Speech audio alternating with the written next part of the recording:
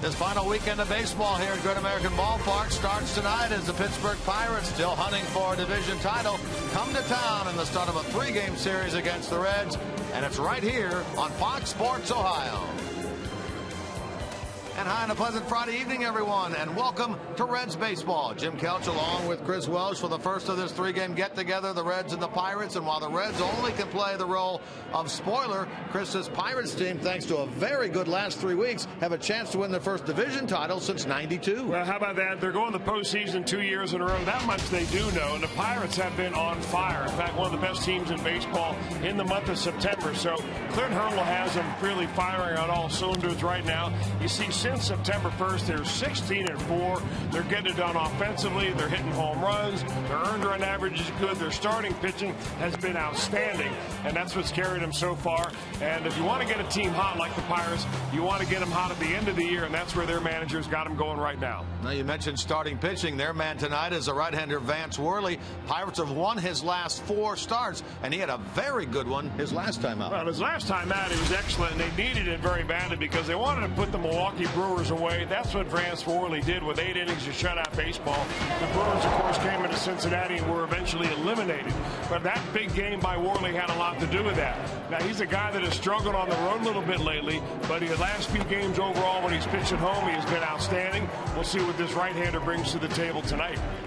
And for the Reds, it's Mike Leake. He tries for his 12th win of the year in his last start of the year. September, not been very good to him. Well, you know, put yourself in Mike Leake's situation. I mean, he's not really pitching for a whole lot except something individual. He's playing against teams that are really grinding it out, trying to get into the postseason. And it's not like a young pitcher getting his first look, you know, in September in the major leagues where your heart's beating and you're really moved up. I mean, he's really at a time where he's pitched more innings than he ever has in the major leagues. He's got to be a little bit tired.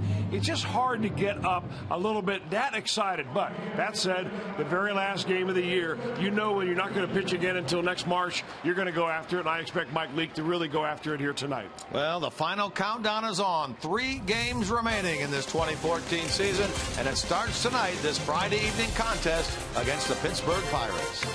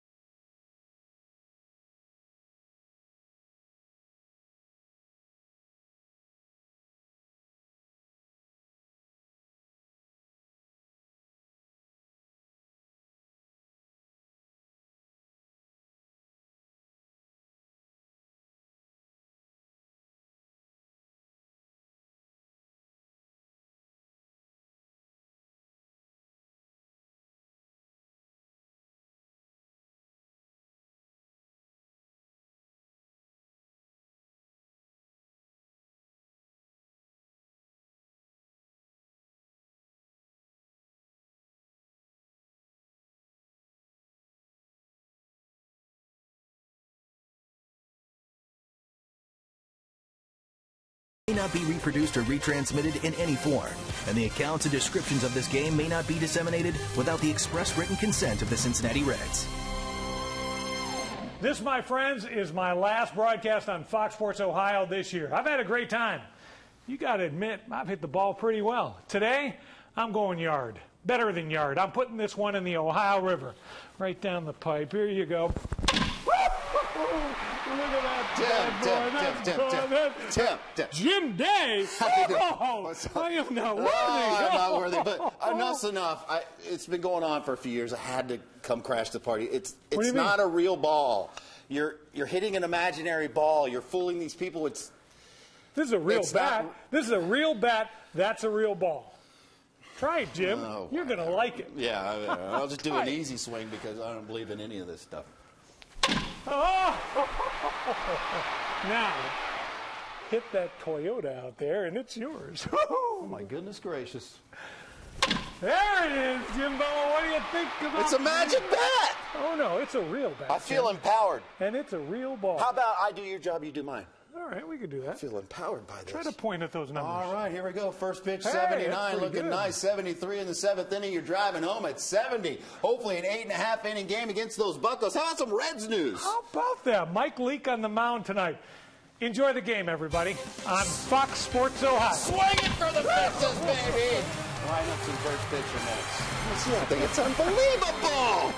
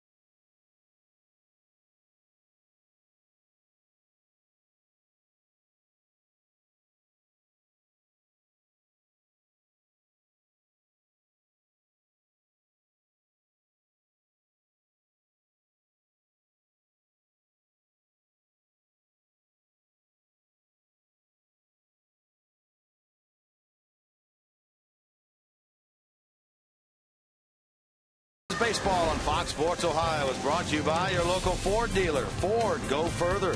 By Cincinnati USA Regional Tourism Network. Stay close to CincinnatiUSA.com. And by Skyline Chili. Feeling good? It's Skyline time. Pirates and the Reds. First of a 3-game weekend series that will close out this 2014 season. Clint Hurdle in his 4th year as a head man with the Pirates, looking to take this Pirates team into the division series right away if they can get out of that wild card spot. Here's the lineup that he presents tonight. Josh Harrison, one of the top hitters in this league, then Travis Snyder, and then Andrew McCutchen. Neil Walker against Leake. He's hit a home run and 11 RBIs this year. Russell Martin and Starling Marte, then Gabby Sanchez, Jordy Mercer, and Vance Worley against the right-hander Mike Leake. Hard to believe that Mike Leake, not even 27 years old yet, and he is yet making start number 142 of his major league career. Seems like he's been around a long time, trying to get that record back to 12-13. Right now he is 11 games under 500 in his career. which is awfully good for a guy that you would characterize as a back of the rotation type starter. Well, here he is making another start, his 33rd, and as you say, this is now 3 straight years in which he's had 30 or more starts in a season. And he'll get a fly ball off the bat of Josh Harrison into right field, handled by Bruce, and that's the way this Friday night game gets going. Take a look at the Reds defensively, brought to you by your Ford dealers. You have Yorman Rodriguez in left, Heisey in center, Bruce in right, Negron and Cozart, Phillips and Pena third to first. Tucker Barnhart catches Mike Leake. Devin Mesoraco out of the lineup for the 2nd straight day with a strained intercostal muscle. Kept him out yesterday, keeps him out today. Ryan Price non-committal as to whether he would be back in there tomorrow or Sunday. You know, it's probably worth mentioning at the beginning of this ball game and this series that the Pirates have a lot to play for. Yes, they've clinched a spot in the playoffs, but you know, they still have a lot on the line by winning some games here this weekend. They trail the St. Louis Cardinals by only a game. They're fighting right now with the San Francisco Giants for potentially home field advantage in a play-in game. So this is a team that you're going to watch the next few games, really grinding it out, probably right down through Sunday. And that game pitched by Johnny Cueto, and the quest for number 20 on the year will be a big game as well. There's a look at the National League standings. The Pirates, as Chris mentioned, 1 game behind St. Louis. They start their final series later on tonight out in Arizona. 87 and 72. They're not going to get to where they were a year ago at 94 wins, but 90 wins. They'd love to get there for a 2nd consecutive season. They would need to sweep this series in order to accomplish that. Toward the middle, Phillips to his right, jumping throw, got him at first. Nice play by the Gold Glover Brandon Phillips to retire Travis Snyder. Well, you know, it seems like you get a little highlight film from Brandon Phillips every night. I mean, we get so used to seeing this that, and I think the opposition does too, that about halfway down the baseline, the guy that hit it, Travis Snyder, slowed up and said, "I'm out." He wasn't going to beat it out anyway, and that's just a remarkable play. Another one in the long line of the ones that Brandon Phillips have given Reds fans this year. The batter now will be Andrew McCutchen. They have 2 players that are vying for the top spot in the National League in batting average. One led off this game in Josh Harrison, who comes in leading the league, and then there's this guy McCutchen, who comes in 3rd at 314. This guy loves to hit here. He loves to hit against the Reds. I mean, he has damaged the Reds probably more than anybody in the National League over the last few years. And really, it's been a couple of years, but the Reds haven't used him as a pincushion like some other teams have as far as drilling McCutchen. Anytime there seems to be a beanball war, McCutchen is the guy on the Pirates that gets it somewhere in the ribs.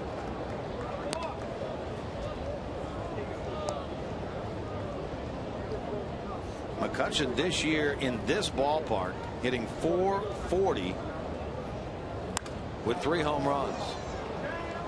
Into shallow center, and out goes Phillips to make the catch, and the inning is over. So 1-2-3 go the Pirates against Leake, the top of the 1st.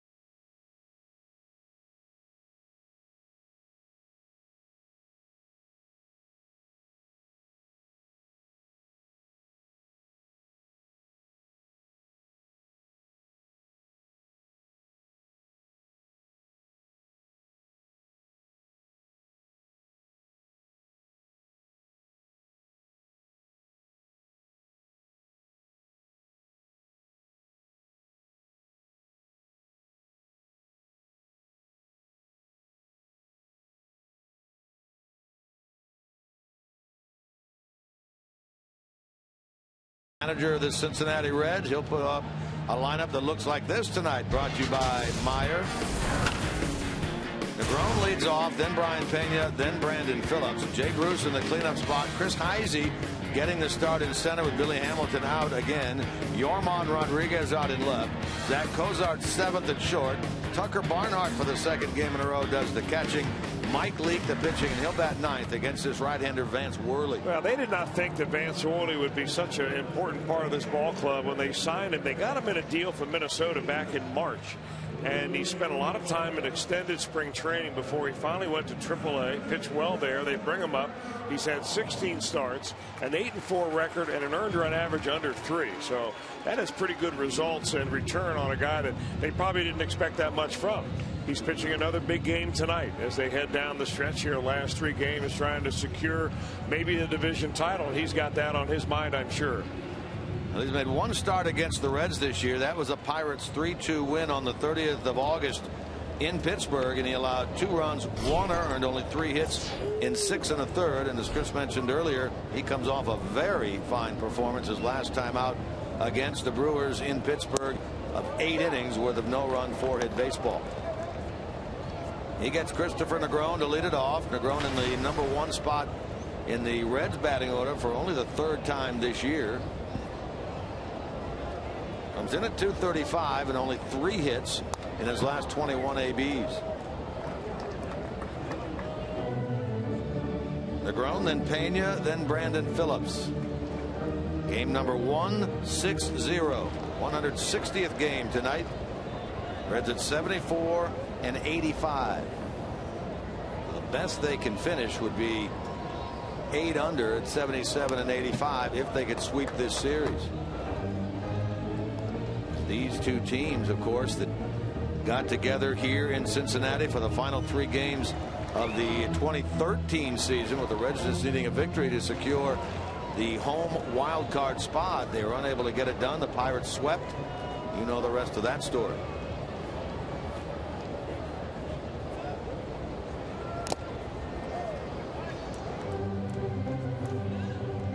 Bit of a different look for this Pirates lineup tonight. They have Travis Snyder playing right field. Right field's really been kind of a revolving door for them this year. They kind of thought they'd found their guy, Chris, and Gregory Polanco at one point. He was the young player that come out of the major leagues that we've been hearing about for years. I mean, a can't-miss type prospect that ended up missing after he was up here a little bit and the league figured him out. I think in the long run he'll be fine, but right now they need to win ball games, and it's not about developing young talent. Down the right field line, and Gabby Sanchez chases it, but it's out of play. Sanchez getting the start tonight. Despite a right-hander going in Mike Leake, he has been by and large platooning with Ike Davis, but Ike Davis a little under the weather. So Gabby Sanchez gets the start at first base.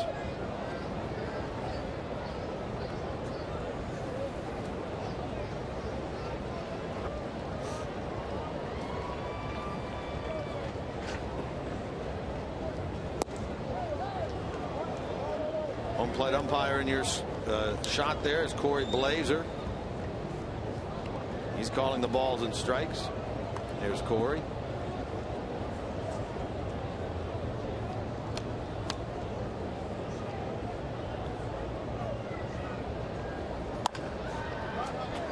Toward Mercer.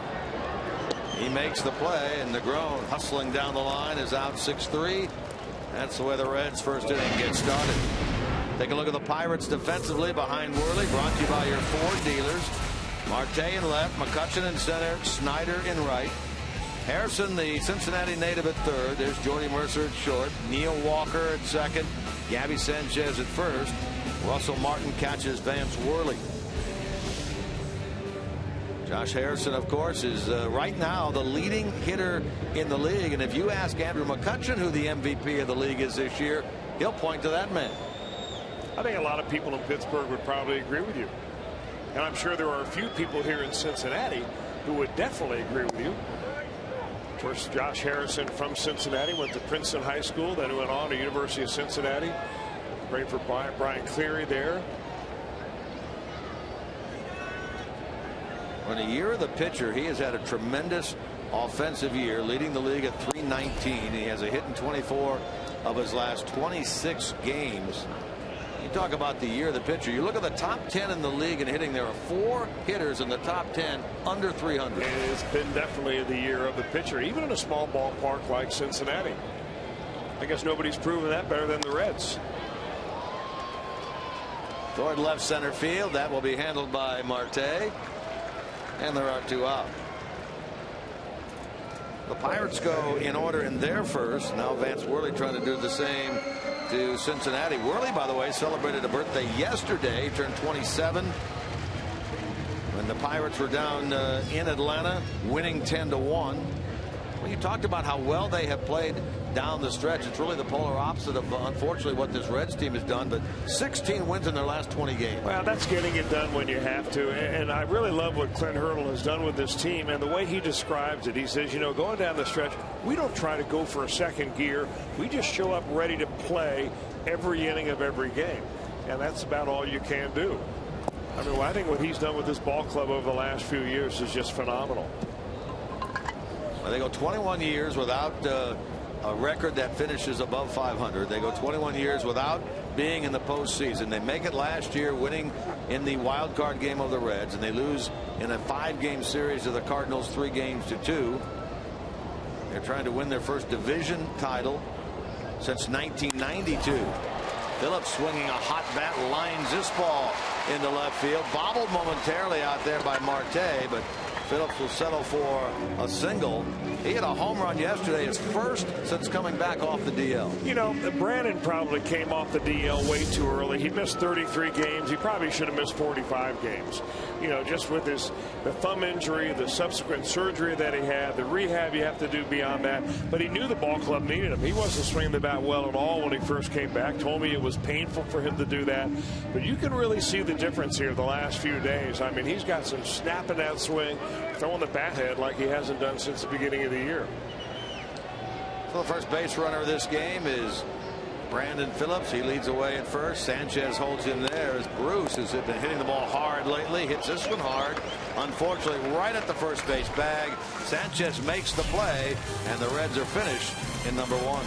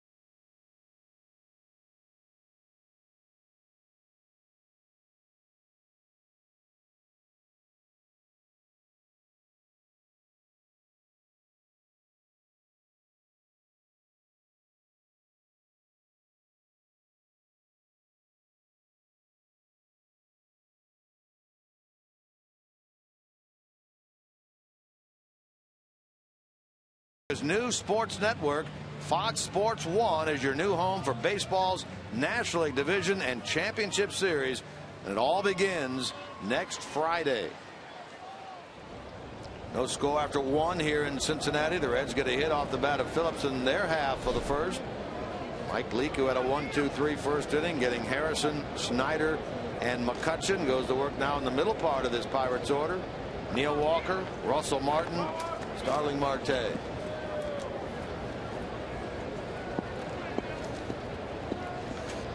Switch hitter will bat from the left side. Walker is at 270 with 22 home runs on the year. 22 home runs marks a Pittsburgh Pirates team record for home runs by a middle infielder, either a shortstop or a second baseman. 22 homers, 20 of them from this side of the plate, the left side, only 2 from the right side, one of those 2 against the Reds.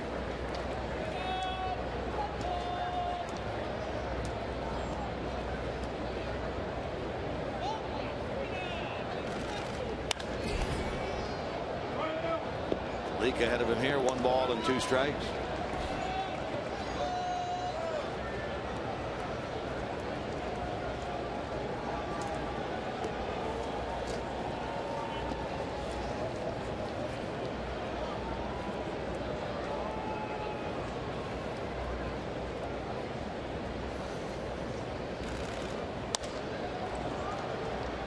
Toward Heise in center on a 1-2 pitch. Chris will haul that in. And Walker is the first out of the second. Take a look at tonight's storylines, brought to you by Elk & Elk, serious lawyers for serious injuries. Call 1-800-ELK, Ohio. Reds Gold Glove candidates. Let's see who we're looking at here. Well, here what you're looking at is really simply fielding percentage and errors. Nowadays you judge the defense with many more different ideas like zone rating and different types of defensive metrics. But, you know, those guys right there, based on the number of errors they made, how many times they played in ball games this year, certainly make a very strong case for 3 Gold Gloves going the Reds' way this year. I would vote every one of them a Gold Glove. Let me ask you this now. Would you also put, even though he's had to play a lot of first base in the second half, Todd Frazier in that group? Well, he's come so far, absolutely, yes. I mean, a lot of people may not remember Todd Frazier when he first broke in the major leagues. You know, when he first drafted out of Rutgers, he was a shortstop, and a good one. But they didn't think that he was going to be able to play short in the major leagues a long time, so they moved him to third base, and it was a little rough. I think he worked with Scott Rowland, learned a lot about the fundamentals, worked a lot with all the coaches throughout the years, Freddie Benavides this year, and he's gotten better and better and better. It just goes to show you, you're not born a good fielder. You're made a good fielder by practicing, and practicing it the right way. Benavides teaches it about as well as anybody. And I think Todd Frazier certainly should have some consideration of a Gold Glove. Now, there's some really good Gold Glovers in this league. Nolan Arenado in Colorado comes to mind, really at the top of the list. But Todd Frazier is right there with him. Just taking a look at Frazier, there he is in the dugout. He does not look like he likes being in that spot in the dugout. I mean, he's not in the lineup. Rather than on the field or in a different spot. Correct, yeah. And we don't think he's hurt. Brian Price said he's getting the night off tonight, but figures to be back in there tomorrow. But just by the look of him, you think, you know what, I need to be out there, not in here. That guy behind him is trying to pass a message on to somebody, it looks like. That our man Dickie Moss down there.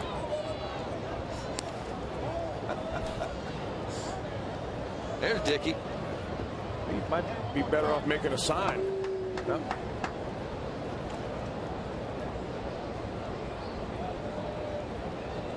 No hiding where he is tonight. Well, Dickie Moss, if you don't know, has been with us and our audio part of our production for so many years. I mean, he predates Fox Sports, predates Sports Channel. He was back in the days of Jesse Jackson and Channel 5, and even before that he was an engineer, I think, with WOW Radio.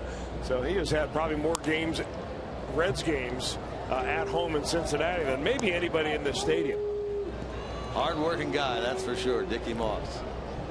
I think he finally got the message of Jim Day. Now, Jim sometimes ignores him, which I don't think is quite right, but Dickie wouldn't allow that to happen very long. That is untrue, Chris Welsh. Dickie Moss is my man. If anyone has anything bad to say about Dickie Moss, they got to go through me. I hear he gets you on the air, doesn't he, Jim? He does. And it's not always easy with a remote microphone the way you are when you're traveling all over. You know, he takes care of me. And somebody needs to do that. Yes.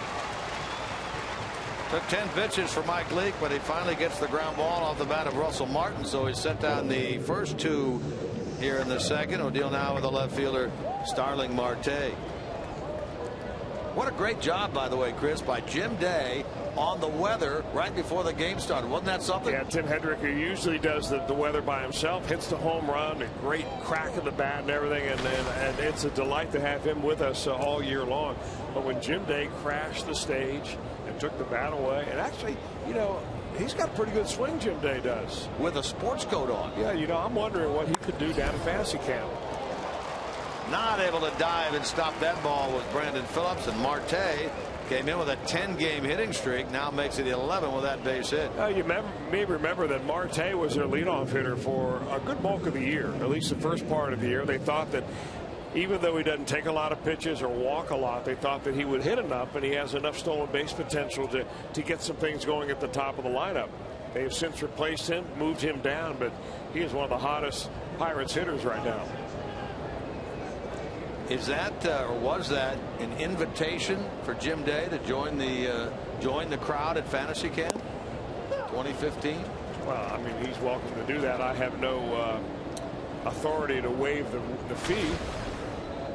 But I mean, if you're looking for athletic talent, you don't have to look much farther than that camera well down there. Well, I'll tell you what, he could save a little money by bunking with you if that's okay. I mean, I've seen him hit a golf ball opposite field, so I'm sure he could probably do that with a baseball. Of course, his opposite field golf shot, not by design. Ends up in the parking lot. No response from our man down low. On the move from first base, Marte. Look at this throw by Tucker Barnhart, and he guns down Marte, who leads this team with 29 stolen bases. That's a former minor league Gold Glove winner right there, Tucker Barnhart.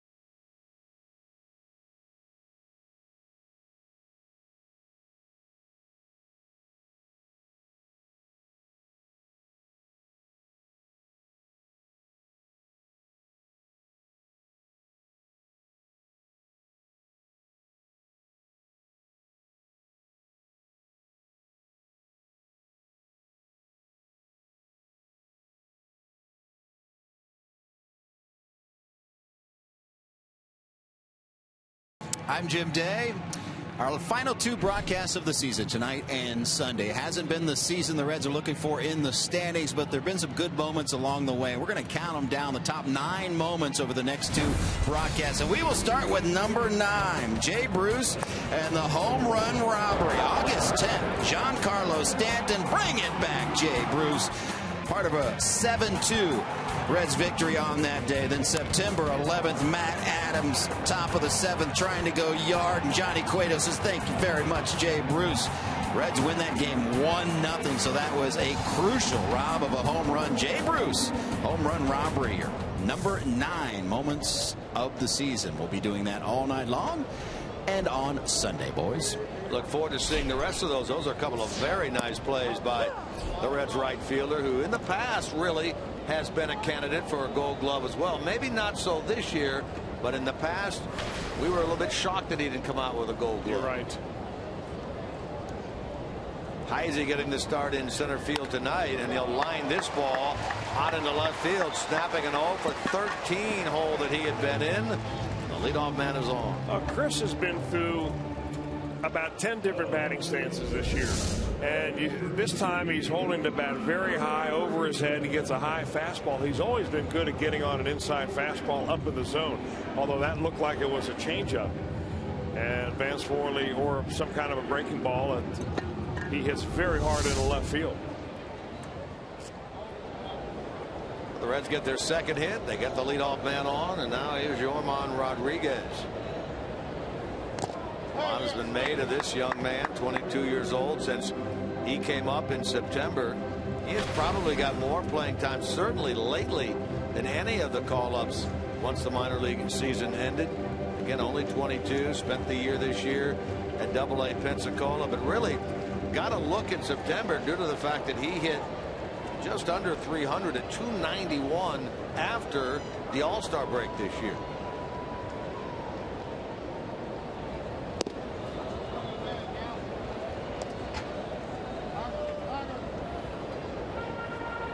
A couple of hits yesterday. One was a bunt hit. He had his second RBI of the year and a single into right field that came against Giovanni Gallardo yesterday afternoon. He comes in 6 for 20 at the plate.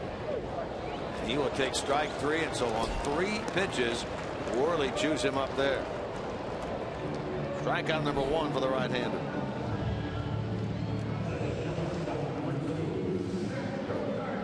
To the plate, Zach Cozart. You see Zach's numbers on the year, 222. Down from what he did a year ago, and particularly in the second half for Cozart. A year ago, he hit upwards of 280 in half number 2, but this year he's never really got it going. He ended last year at 254. This year at 222 will be the lowest that he has hit in his 3 full years in the big leagues. Double-digit home runs each of his first full years prior to this year. 15 and 12. 12 last year, but only 4 home run balls this year.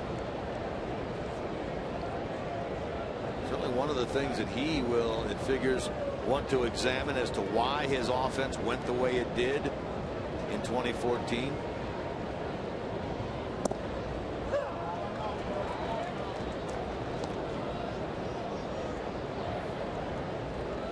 It just seems to me that Zach never really got to the point of feeling comfortable at the plate. Got off to a very bad start. Even when he hit the ball hard, it was right at somebody. So his batting average was so low the first month of the year that he looked like he had this huge hole to dig out of. And it looked like he was trying to maybe hit the ball the other way a little bit more than he ever has in the past. And when you lack confidence, you lack bat speed and aggressiveness, and you just don't cut it loose. And you're against a pitcher who's cutting it loose. And you've got to be equally as aggressive as that pitcher. I'm not so sure Zach really got into that aggressive mode this year. It wasn't all that long ago that we saw him hit, what, 17 home runs in a year, where he, I mean, was very quick on an inside fastball that was dangerous pitching inside. Yeah, 2 years ago he hit 15. 15 is what I mean, yeah. Good home run total for a shortstop. Sure is. I think you take that every year, especially you know, where he has had to hit in the lineup. He's down around the 7 and 8 spot nearly all year long, and that's the other part of it, is that that's a difficult part of the lineup to hit. When you're batting right in front of the pitcher, oftentimes you're pitched around. You know, you're being nibbled at the corners, and you really have to have a lot of patience. Pops this one up and playable for Russell Martin. That's the second out. Reds fans, remember, if a Reds home run hits the Toyota sign during tonight's game, Terry Lyons from Cincinnati will win the beautiful Tundra that's on display here at Great American Ballpark. There's only a few games left, so make sure you register for your chance to win by visiting your Cincinnati and Northern Kentucky Toyota dealers. In fact, after tonight, Jim Day was mentioning it, only one more broadcast here in Fox Sports Ohio. That'll come up Sunday. Calling that, of course, the Johnny Cueto game, because Johnny trying to become the first Reds right-hander since 1965 and the first Reds pitcher overall since '88 to win 20 games. And we were remiss, by the way, also we've been talking about the last right-hander to win 20 in '65 was Sammy Ellis, who won 22. But that same year, Jim Maloney was a 20-game winner for the Reds. So they had two 20-game winners on the staff in 1965. Yeah, I think really what that shows you is not how lacking the Reds pitching has been, but how difficult it is to get to a 20-win plateau. And when you've got that many years of a gap in between 20-game winners, and even more so for a right-hander, you really appreciate more and more what Johnny Cueto has done this year, and he's done with a team that is well below 500. I mean, he would already be way over 20 wins if he had gotten some of the wins that he really deserved. You're talking about a gap of 50 years between right-handers winning 20 games.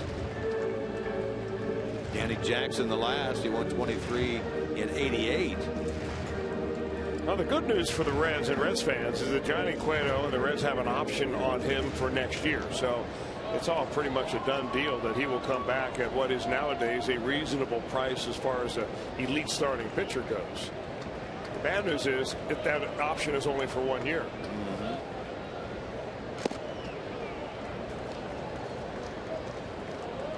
How about that throw that the man at the plate made to end the top of the second, Tucker Barnhart? I'm not surprised. I mean, Tucker has always been, defense first, throwing out runners, one of the best in the league. He was one of the better catchers in the league defensively in the International League when he spent the majority of the year down in Louisville. I'll tell you what, if you do that well, you can etch yourself out a really nice major league career without having to hit a whole bunch. Now, Tucker's a switch hitter. He hasn't really shown in the minor leagues any off-the-chart numbers offensively in a year or so, but it's one of those things where, guys who throw and catch as well as Tucker Barnhart, they don't grow on trees.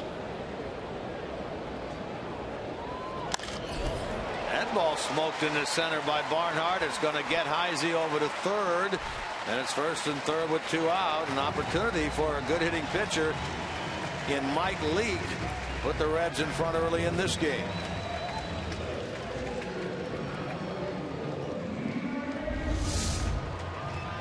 Boy, he waits on this ball extremely well. Tucker Barnhart does. He gets a pitch up and out over the plate, which is nice, but still in all, the idea is not to miss that pitch, foul it off, and he gets it right centered on the sweet spot. You were talking about the good work that he does behind the plate and carving out a career. The guy that was here last year has done just that in Ryan Hanigan. Yeah, you're right about that. Well, about Corky Miller. Corky's the same way. Exactly right. That's a large amount of major league time. Oh, look what I found. Hit the heck out of that ball, did Leake, and Vance Worley with good reaction time caught that line drive to end the inning. Here's another look. Look, in your other hand, you got a gold watch.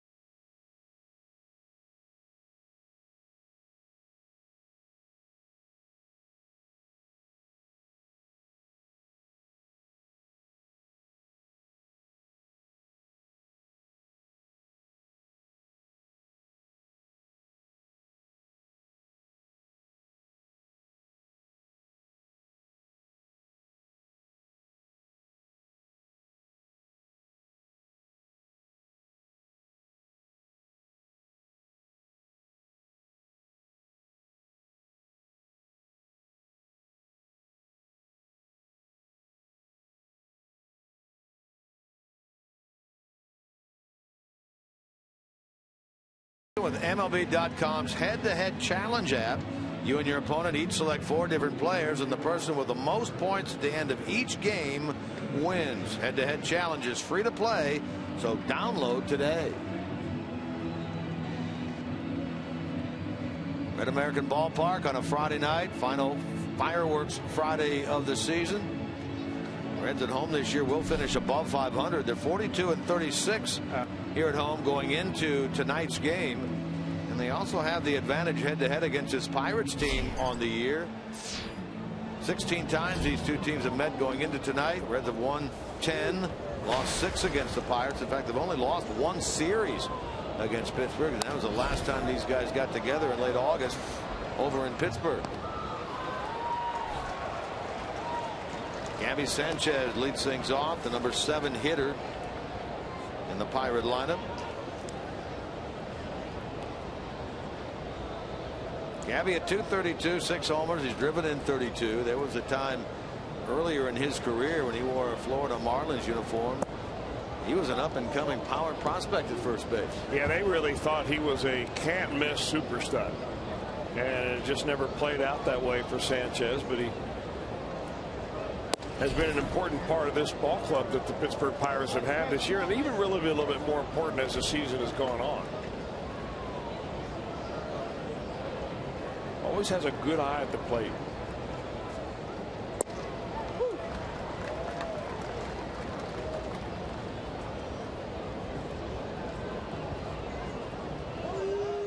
One of those players like John Jay, Yonder Alonso, coming out of that University of Miami Hurricane baseball program. He is down on strikes, the Pirate first baseman, for the first out here in the 3rd. Well, they've been trying to decide what they're going to do over there at first base, not only this year but into the future. Back-to-back breaking balls right there. It didn't look like he really saw the last 2 that Mike Leake threw in there.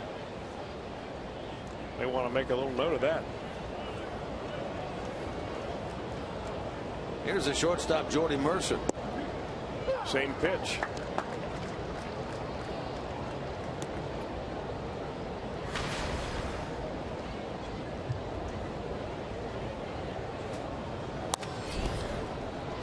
Phillips down to a knee to make this play. Mercer is retired, and there are 2 men out. Well, right now on FoxSportsOhio.com, only 2 games left to chat with Hal using our Game Day live page. Not only is Homer Bailey missing being on the mound, his injury doesn't allow him to pursue his passions off the field as well. Plus, the LeBron era officially begins today in Cleveland. Check out the sights and sounds from Cavs Media Day. Get complete coverage of all of today's action involving Ohio sports on FoxSportsOhio.com.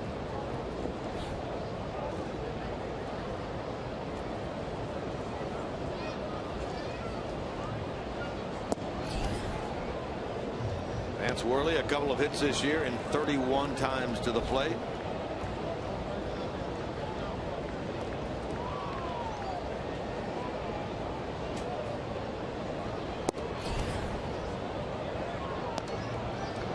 I mentioned it earlier, a guy who went to camp this year with Minnesota but purchased by the Pirates from the Twins right there in that last week of March. Pitched at AAA Indianapolis, and then when they had an opportunity at the big league level, when Francisco Liriano went on the DL in mid-June, he came up, stepped in, did a heck of a job for them. You know, you never really know what's going to happen, but a lot of ball clubs will do that at the very end of the spring. They know that there's some teams that have roster spot problems, and they're willing to deal a pitcher here, a pitcher there. And the Pirates probably got him as nothing more than an insurance policy. Put him down in AAA. Maybe we'll need him, maybe we won't. And he's had a big part of their success going down the line, having won 8 and lost only 4 for the Pirates in his 16 starts. He draws a walk here from Mike Leake, who walks about 1 every 4 innings, a little over 2 per 9, and he walks the pitcher with 2 men out. Now he'll deal with the league's leading hitter, Josh Harrison. Harrison has a 13-game hitting streak coming into this game. In fact, he's had 2 13-game hitting streaks this year, so that ties a career high for him. We talk a lot about guys standing right on top of the plate, but you watch Josh Harrison. He's a long way from the plate up there. That tells me he likes the ball away. I mean, because in order to get to the outside pitch, you've got to stride towards the plate.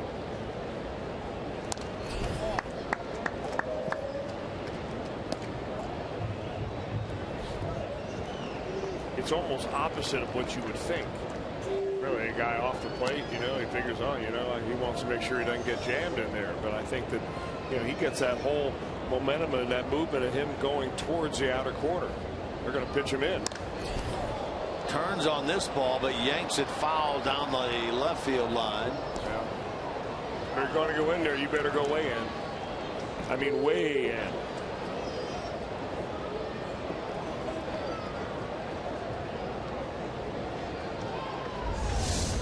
Well, Barhar's checking inside, and you see that pitch was inside by several inches. And you know, now that you've got him looking in there, maybe it's time to go away. Something real soft. Make him not only adjust in the location of the pitch, but also in the speed of the pitch. He opens up that stance just a little bit there at the end also.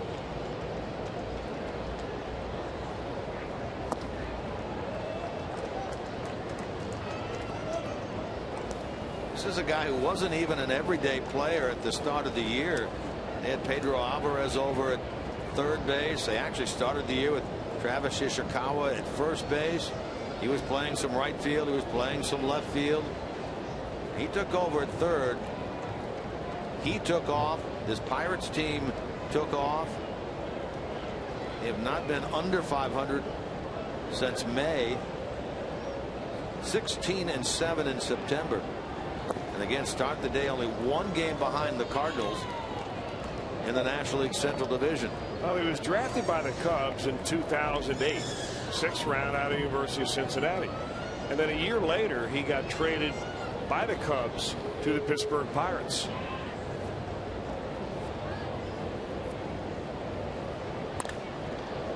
Hit it hard, but right at Negron.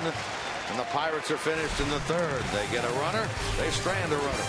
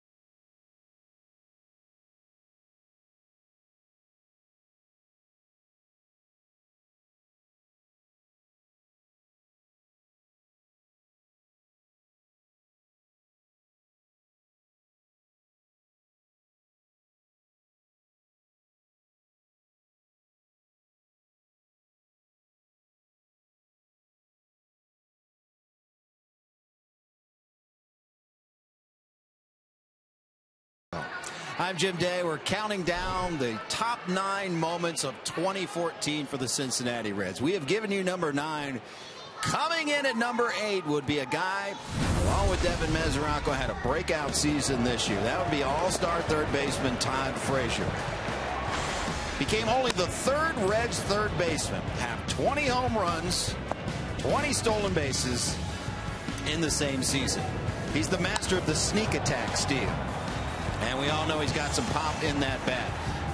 been probably the most consistent guy on the Reds roster. And guys, he's not playing tonight. You talked about him just really looking like he's dreading it. He's actually been down here in the camera well on this end with me, and I asked him that question.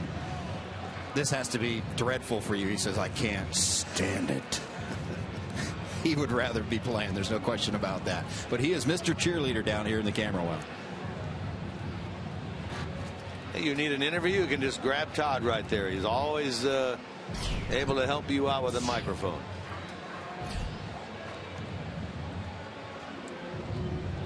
Negron will lead things off here in the bottom of the third against the right-hander Vance Worley. He's given up 3 hits. Reds have stranded 3. Top of the order again here. It means Negron, Pena, and Phillips. Scoreless here at Great American Ballpark on this Friday night. Solid contact there. And Negron, who only had 3 hits on his last 21 at bats, gets himself a base hit here to start the third. So the Reds get the leadoff man on, second straight frame.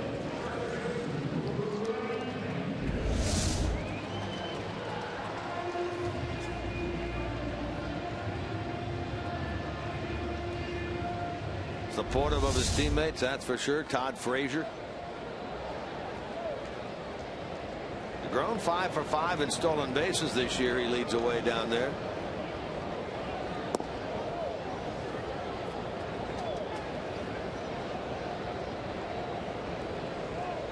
Russell Martin, a hard one to run on. He's thrown out 35% of would-be base stealers. In fact, Pittsburgh pitchers. There goes Negron. He's going to have to hustle back to first base as this catch is made out there by Starling Marte. Pittsburgh pitchers have had 47 would-be base stealers thrown out. That's the most in the National League. So they have a good combination of quick time to the plate and a good catcher back there and throwing in Russell Martin. So you wouldn't think, based on all that information, that would be a straight steal. Probably a hit and run, nobody out. You get the leadoff hitter on. You're trying to take the game to him a little bit, put a little pressure on. Brian Pena, good contact hitter when he wants to be. Will hit the ball the other way. Just happened to get under that pitch a little bit, but definitely, in my opinion, probably hit and run.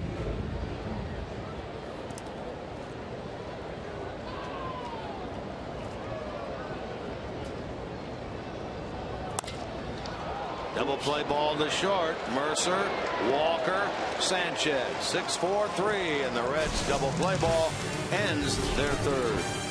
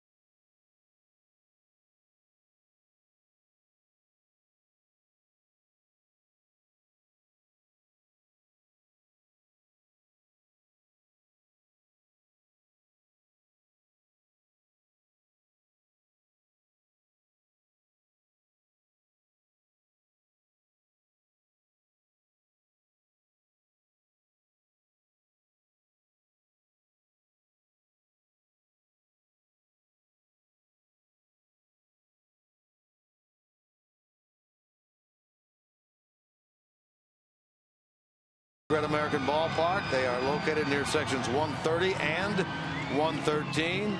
These two stands feature several Christian Moorline craft beer options with 40 bottled beer selections as well. Don't miss your chance to taste a Cincinnati tradition while enjoying a Reds baseball. For tickets, 513-381-REDS. Select Kroger locations or reds.com/tickets. 3 scoreless here at GABP on this Friday night. 1 hit for the Pirates, 4 for the Reds. Leake gets Travis Snyder, the right fielder, to get it going here in the top of the 4th. Snyder was their opening day right fielder. They've also used Jose Tabata out there. Harrison, we mentioned earlier, played some right field back in May and into June. Gregory Polanco, when he came up in the early days of June, took over in right field, and as we mentioned, he thought he was going to be a can't miss guy, but he didn't hit at the end of his stint, so much so that they sent him back down to their AAA club until the recall in September. Snyder's then been the main guy since then. Well, you know what? He's got a little pop. He's got 13 home runs. He's only been about half-time playing, but he's looking to jerk one out of here now, although he takes that ball the other way. Negron showing some agility, but then he throws it high and ultimately away and into the camera well. That's going to send Snyder down to second base, and Pittsburgh will have their first runner in scoring position in this game. Well, Snyder kind of hangs in on this ball and slashes it. And after a diving stop by Negron, who's way out of position because you've got the shift on that pull lefty, he just comes up and fires it wide. That's going to be a hit and an error. A hit for Snyder. And then a throwing error on the third baseman, Christopher Negron. Diplomatic call. But I thought the correct one. So now Andrew McCutchen has a chance to put Pittsburgh in front. Yeah, you mentioned how well McCutchen has hit the Reds this year in this ballpark, batting .440. I mean, that is off the charts. You got a base open right here. I know you're in the middle of the lineup. Walker is almost as dangerous in this ballpark. He's popped a lot of home runs here, 12 in his career. McCutchen's at 14 in his career here. But you still have to be careful right here, because when it gets right down to the stretch, I mean, your superstars become superstars again. And McCutchen, make no mistake about it, he is the superstar on this team. Take a look at the numbers he's put up there, at least the ranks. Extra base hits second, slugging percentage second. And Leake is being very careful right here. In fact, this looks like a good old-fashioned pitch around. First and on base percentage this year in the National League, third right now in average. He comes into this game with a .295 number with runners in scoring position.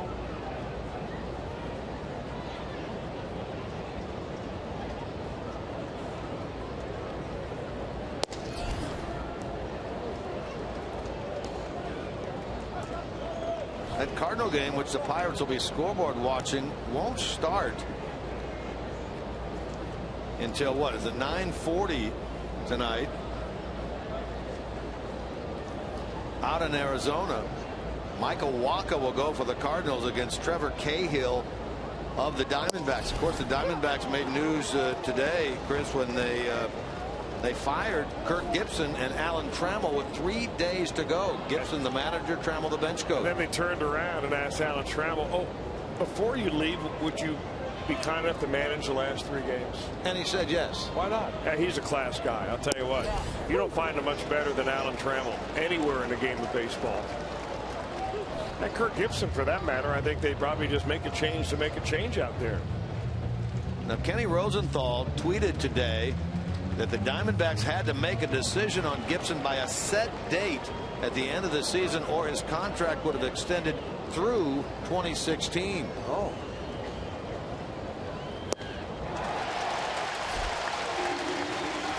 Pretty good job of coming back by Leake on McCutchen right there. Yeah, I'd take that back about the pitch around, because that did not seem to be the case at all. In fact, he hangs a breaking ball right there for McCutchen, and kind of an awkward swing for Andrew. You don't see that very often. The same type of swing we saw on a pitch earlier. Gabby Sanchez took the same breaking ball for strike 3. Well, that Diamondbacks club, which playing the Cardinals tonight at home, been in the news a lot as of late. They recently hired the former big league pitcher Dave Stewart, who's been a very successful pitcher in the big leagues, a coach in the big leagues, front office person, agent. Now as their general manager, hired by Tony La Russa. Former teammate of mine. We played together in Texas, Stu and I did. What a high character guy. Boy, you talk about a gamer. Woo. Down the right field line and slicing into the seats. How about Tony La Russa hiring Dave Stewart? They used to be on the other side of things from one another back when Stewart was a pitcher and La Russa managed in terms of wasn't the World Series that he pitched against them? He's actually pitching for Tony La Russa when he was with the Oakland A's. He pitched against Tony's team when Tony was in Chicago managing the White Sox. When he was with the Detroit Tigers. But yeah, he was one of the main guys, and I think that's where Tony and Dave Stewart got so close, and that's where La Russa really learned how much depth there is to Dave Stewart.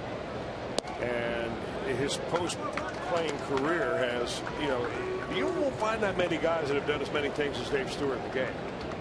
I mean, pitched in the World Series the way he has, and then all the other things you mentioned. Coached in the major leagues, been a player agent, has been a front office operative. I mean, he's done just about everything there is, and that ought to be a very interesting duo that they have in Arizona. To the right of the shortstop, and Cozart, sure-handed as he has been all year, throws out Neil Walker for out number 2. Time now for you to tweet your photo using hashtag #OhioFanPhoto. We have just one broadcast left after today, and that's on Sunday. Make sure you get your pictures in now. The fan photo each game this season brought to you by AT&T. And I got to say, the one that they showed on Wednesday with a cowboy eating the fried chicken was a classic. It was a classic. That? Yeah, I did. He was sporting a pretty good looking mullet then too, wasn't he? You know, he had that devilish look in his eye, like, don't you come near my chicken. Don't you come near my chicken. Well, we know that anyway. I went in to say hi to him today in the radio booth, and he was eating chicken then. They've been left over whenever that picture was taken. He loves his chicken. One strike on Martin. We're going to get another look at that picture here in a moment. It's a classic. Here it is. Look at that look in the eyes of the cowboy. Well, party in the front, or business in the front, party in the back. Little Jethro Bodine there from the Beverly Hillbillies with that napkin. He said, this is just an appetizer for me.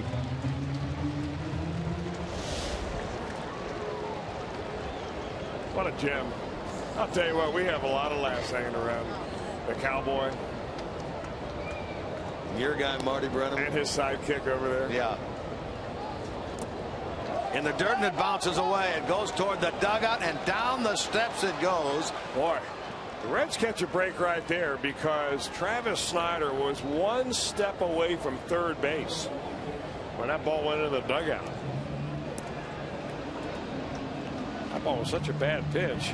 Martin chases it in the dirt, and one of those breaking balls that just takes a wild hop, and it looks like it probably went off maybe one of the shin guards. Tucker doesn't know where that ball went. It goes down the steps. It's one base off the rubber. That's the rule, right? One base off the rubber, but if you're already at third base by the time the ball goes out of play, that's where he is right there. You see, when that ball disappears, he's only a step or two from third base. If he gets to third base and then the ball goes into the dugout, I believe you get home. I may have to be corrected on that, but I think that's the way that rule would be. From a record standpoint, it goes down as a strikeout for Leake and a wild pitch on Mike and a runner at first base, Martin, with Snyder at third and 2 men out for Starling Marte.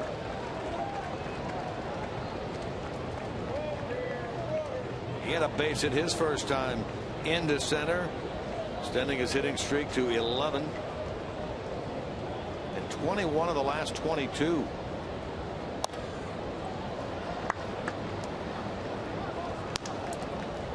How about a look at our IGS bringing the energy features, talking about Starling Marte, highest batting average since August the 5th in the big leagues. Marte is second at 363. You talk about a team that's gotten hot at the right time. This Pittsburgh team has really done that.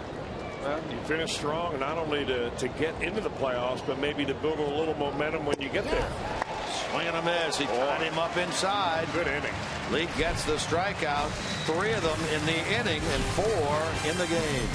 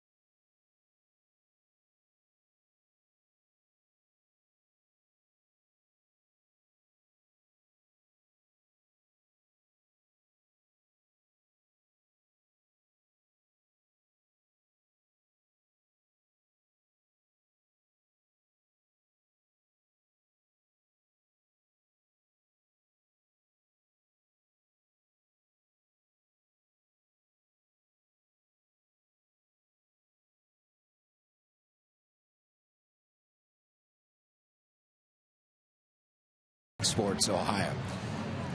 I'm Jim Day, and I tell you what, there was a special moment here at Great American tonight. You know that the Reds each and every game salute a military member, but man, did they pull a surprise tonight. This is Chance Van Holly. He is a private first class, correct?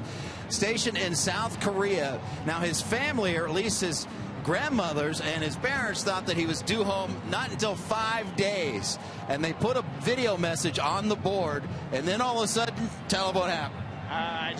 Once they saw the video, I just walked down the stairs, and my cousin kept saying, "Vicky, turn around, turn around." And next thing you know, my mom finally turned around after she stopped talking, and I have the flowers waiting for her. So. He wasn't supposed to be home? Yes, was not supposed to be home, so the whole family surprised, particularly the grandmothers, had to be a great surprise. It was. It was great. How about you? I'm fine. I'm really still wondering about it. Is this mom over here? Oh, mom's over here. I am sorry. And you didn't know it. You've got an Army Mom shirt on, and you didn't know it. That had to be the greatest surprise ever. Well, he surprised us coming home from AIT training, and I didn't like it. I told him no more surprises. So I was not expecting it. I thought he would listen to me, but he still doesn't. Have to be proud of this guy. Yep, I sure am. Glad he's home. And where are you off to next? I'm actually headed to Vilseck, Germany. I leave October 21st, so I'm home for a couple weeks, and then I leave for Germany in about 25 days. Well, we appreciate your service. You got a great family. Nice to meet all of you. And this is his brother Easton as well. Easton, nice to meet you. Great story out here. Chance Van Holly. We salute all the military members. One of your best, Jim, right there. That's for sure. Thank you. Well, thanks also to the Reds, though. I mean, if it wasn't for Phil Castellini and the Castellini family and how they've embraced the relationship that they've been able to develop between the Reds and those service members of the armed forces, I mean, moments like that don't happen. And it's just great to see. Really a wonderful, maybe one of the best moments. You know, we will be reviewing over the next few days some of the great moments we've seen with the Reds team this year. But I'm not so sure it gets a whole lot better than that right there. The look on their faces was priceless, wasn't it, when he walked down that aisle? That's for certain. I don't know how you concentrate on watching the game now that Chance has come home and he's here with them for 3.5 weeks or so. It's unbelievable. They're going to get Jim Day into the family photo as well. Or maybe he's photobombing. Learning from Brandon Phillips. Chance here for Harrison on the bare hand pick and throw. And a good stretch on the receiving end by Gabby Sanchez. Well, this kid's doing it all, isn't he? That is a really good play because he's above average runner down the line right here, and he gets a pretty good break out of the box. Harrison's got to get that ball while it's bouncing, barehanded, and fire at the first almost in one motion. So 2 men out. The batter now will be Yorman Rodriguez. Hey, you know what? You know how difficult that play is. Try it at home. How would you try that, though? Well, you'll probably break a window.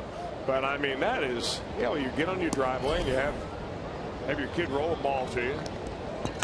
And you see if you can hit the tree or hit anything. I mean, because that is a very difficult play. He made that look almost routine. Rodriguez, a strikeout victim his first time, hits this one towards center, but it's going to be run down by Andrew McCutchen. And so Vance Worley has himself his first 1-2-3 inning of this game.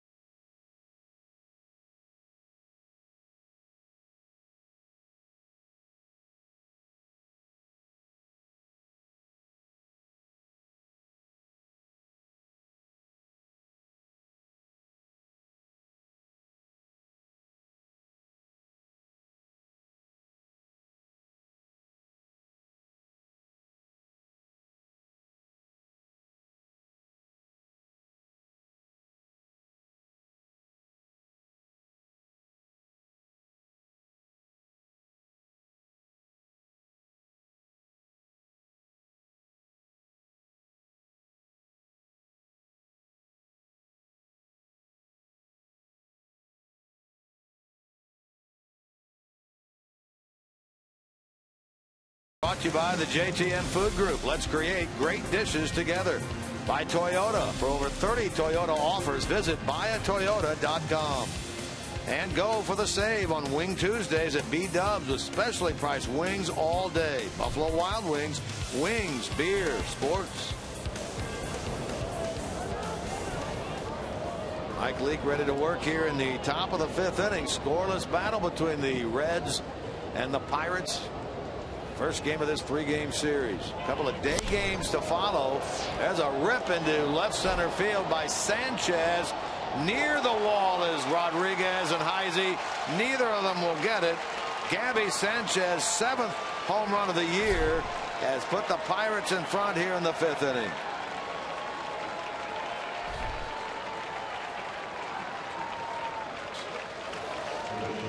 Well, he unloaded on a fastball right there, and I'm really quite surprised that he got a first pitch fastball to hit.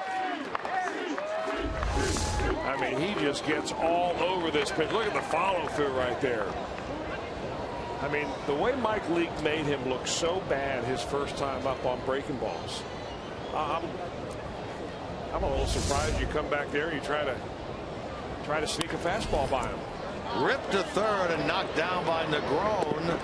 And he'll make the play to retire Jordy Mercer.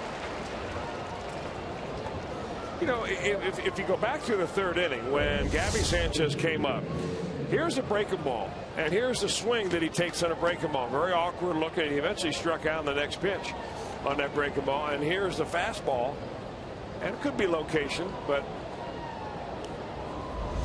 I mean, if you get a guy looking bad, I think you make him make the adjustment before you make the adjustment. I think Mike will probably say, well, you know, I didn't mean to throw the ball up around the letters on the inner part of the plate. And that probably has a lot to do with it. So a home run ball, a ground out, both hit hard, and now it's Worley who walked his first time. Gabby Sanchez wouldn't normally play on a night like tonight, Chris, with a right-hander on the mound, but he makes it pay off. Ike Davis a little under the weather. Sanchez takes advantage. Top of the order featuring Josh Harrison waiting on deck. Swing and a miss. They're going to put a tag or a throw. They'll throw on to first. A strikeout throw out. 2-3. And the second out of the inning is the 5th strikeout for Mike Leake. The Pirates, of course, hope they can win here tonight and then watch that Cardinal game later against the Diamondbacks. And if the Diamondbacks can come up with a win out there and the Pirates win here, those two teams would be dead even at 88 and 72 atop the National League Central with 2 games remaining. I told you Michael Wacha will throw for the Cardinals tonight. He made one start, a pretty good one earlier this year against the Diamondbacks. River Cahill has never defeated the Cardinals in 4 career starts against them. That game starts at 9:40, I believe, tonight out in the desert.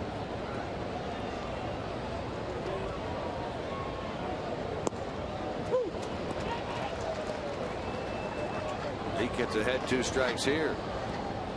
You got a preference as to who should win the division? I mean, that's probably unfair to ask you because you've been a closet Cardinals guy your whole life. See, I knew that was coming. Somehow I knew that was coming from you. You've been waiting to say that and amongst other things all night. Now ever since you disparaged the television side yesterday when you were working with Marty on the radio, you never know who's listening. You've got to go along when somebody says what they said, like Marty, the Hall of Famer. You just nod your head and agree. Well, you jumped in with both feet when he called the TV side the dark side. You were right there cheering him right on. And here you are over here making a living tonight. I think you may have misheard. It's probably what happened. I may have, but the guys that I met later on that evening didn't. We were all listening independently. What you think you heard was not what you heard. How about that?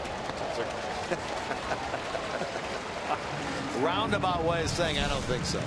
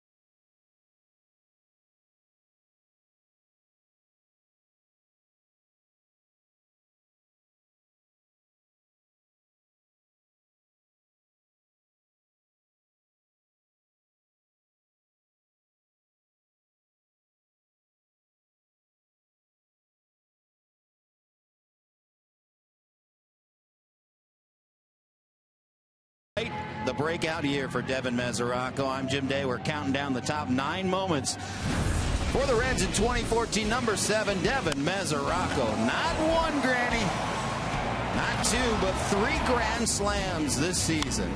Ties the Reds record with those 3 grannies, tying Frank Robinson, Lee May, Ray Knight, Eric Davis, and Chris Sabo. He leads the league in 4-run round trippers this season. I got to tell you what, the most memorable part was when he hit for the cycle, when he hit home runs in 4 straight games. The first one was a solo shot. Next game, a 2-run shot. Next game, a 3-run shot. And then the next game, a grand slam, if you will, a home run cycle.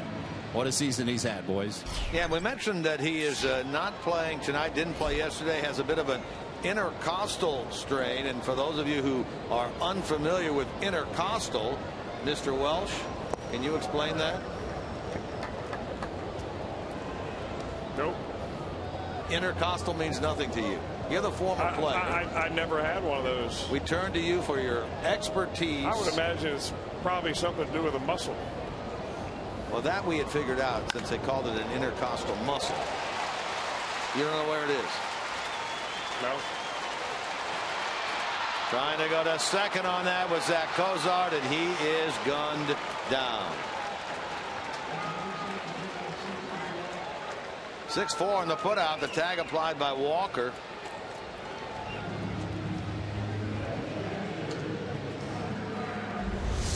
You never had an intercostal muscle strain then, I guess. And he hits it hard. No, I have not. And I don't know. Would you enlighten me? Or maybe I have had one. I just called it like a rib muscle or something. That may be it. I don't know. That's why I asked you. I thought you would be the expert. Having hung around Brantley a lot, who knows all the muscles and the various injuries. Well, I have to admit to you that I do not play doctor, not even on TV. Not even on TV, like he does. Okay. How about 3 pitches and 2 out here in the bottom of the 5th inning? Cozart was credited with a single into left and an out 6-4. And Barnhart flies out to center. Leak will bat with 2 men out and the base is empty.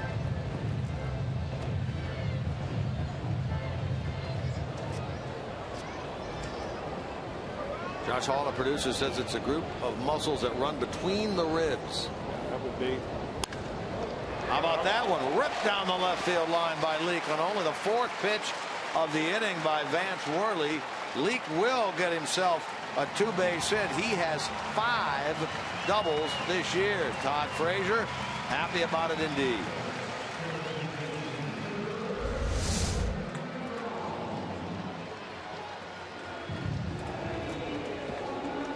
Well, Mike Leake, you know, since he's come into the league, he has really been the best hitter of all pitchers from a standpoint of the most number of hits. He may not have the most number of home runs, but that gives him 69 career hits. That's the most of any player since he debuted in 2010. Fortunately, did it with nobody on base. And with 2 outs, but he does represent the tying run. Negron, who hit one hard into left field his last time. He does that again here. Leak may try to score to tie this thing. Pirates get a run in the top of the 5th on a home run, leading it off by Gabby Sanchez.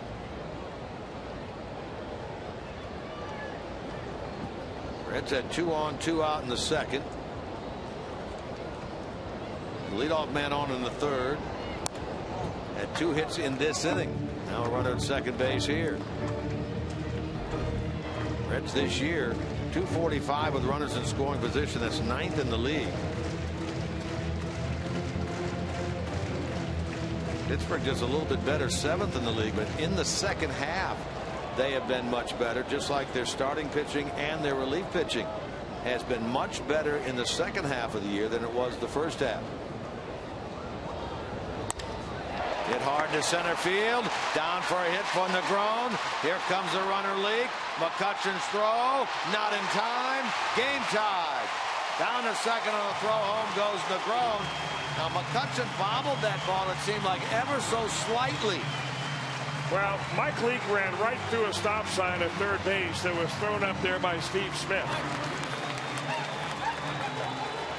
And he was simply not going to be denied. He's giving up a run. He figures this may be the only chance I get to tie this ball game up. Mike, you see that Smith puts the stop sign up. Leake goes barreling right on through and just ahead of the throw on the tag.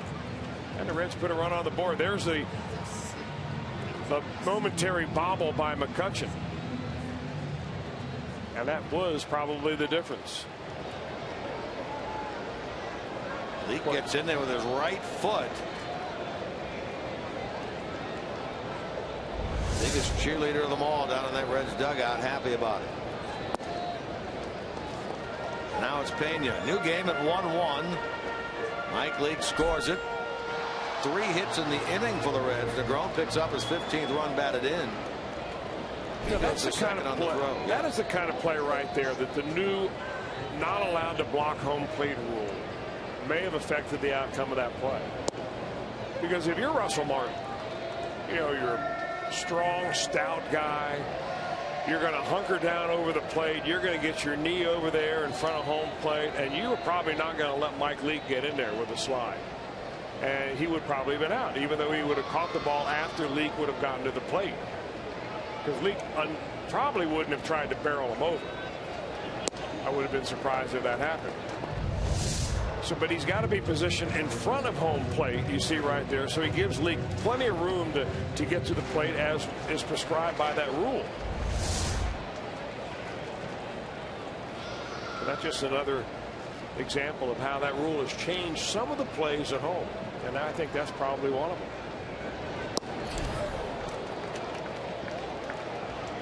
Pena with an opportunity here to give the Reds their first lead here tonight.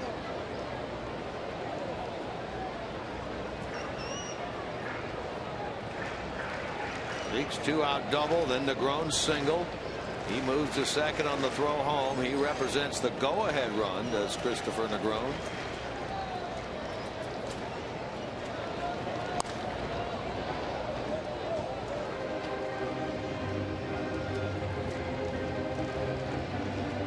And he had a pinch hit double the other night for the Reds on Tuesday against Milwaukee.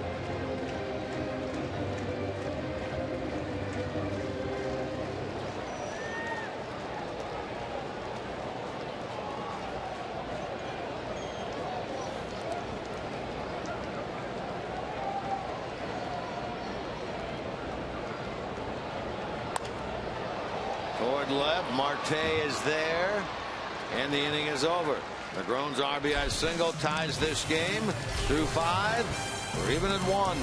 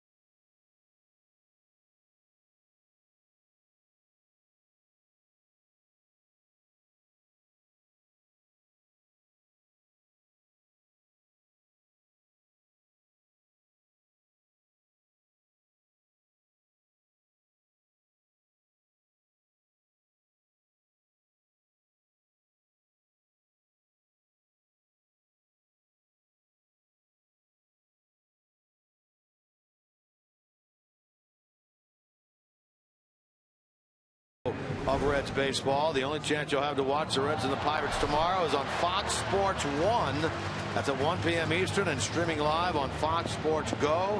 It'll be the left-hander Francisco Liriano against 15-game winner Alfredo Simon, who's bounced back pretty well here as of late, gunning for his 16th win on his final start of the year. Again, that's tomorrow, Fox Sports 1, 1 o'clock, Reds and the Pirates. The Pirates had to figure when they came in here for this series. I mean, you're facing Mike Leake on Friday, Alfredo Simon, 15-game winner on Saturday, and then Johnny Cueto going for number 20 on Sunday to finish the season off. And these games are somewhat must-win. They're in the playoffs, at least a play-in game. But you know what we're going to determine now is that maybe they win the division. Maybe they're in the play-in game and they can play at home instead of going all the way to San Francisco and play that play-in game. Remember the atmosphere in Pittsburgh last year? That one game, I mean, it was just intense. And I think that they'd love to recreate that same atmosphere again this year and host the Giants if they did not win the division.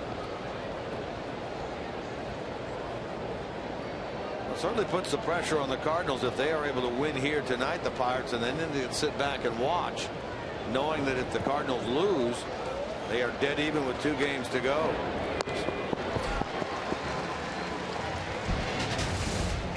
Here's what we're talking about, playoff picture in terms of the National League.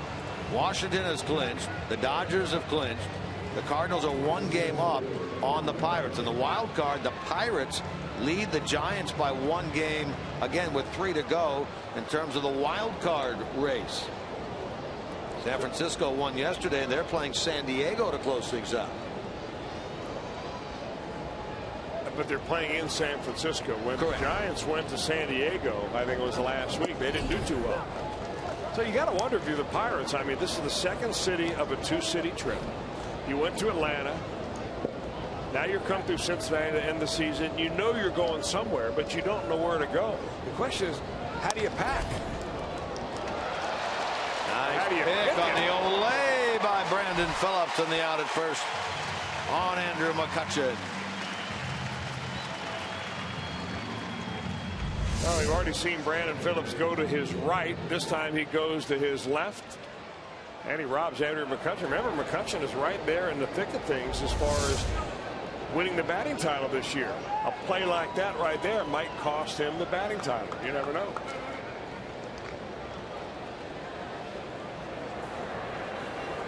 Well, you got 2 of them at the top of the order for the Pirates. 2 of them at right near the top of the top 10 in the league and hitting in the National League are Pirates. 319 Harrison, 314 McCutchen, numbers 1 and 3. You look back at Pirate history, the last Pirate to win the National League batting title is Freddie Sanchez. He can hit. When he hit 344 back in 2006. Former Red, then a Pirate. Dave Parker won back-to-back batting titles with Pittsburgh in 77 and 78. Bill Madlock won a couple of them in the early 80s. Harrison and McCutchen vying for it this year. You know, we're not going to do it with 2 out, but I would love to talk to Jim Day about, because I know he's probably talked to somebody from the Pirates about how you would pack for a road trip that potentially would take you all over the map and not really knowing where you're going to go.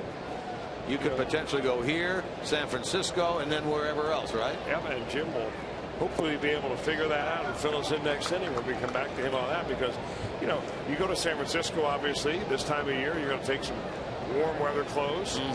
You know, you could end up, if you keep playing, you could end up in Washington, you could end up in St. Louis depending on the play-in game.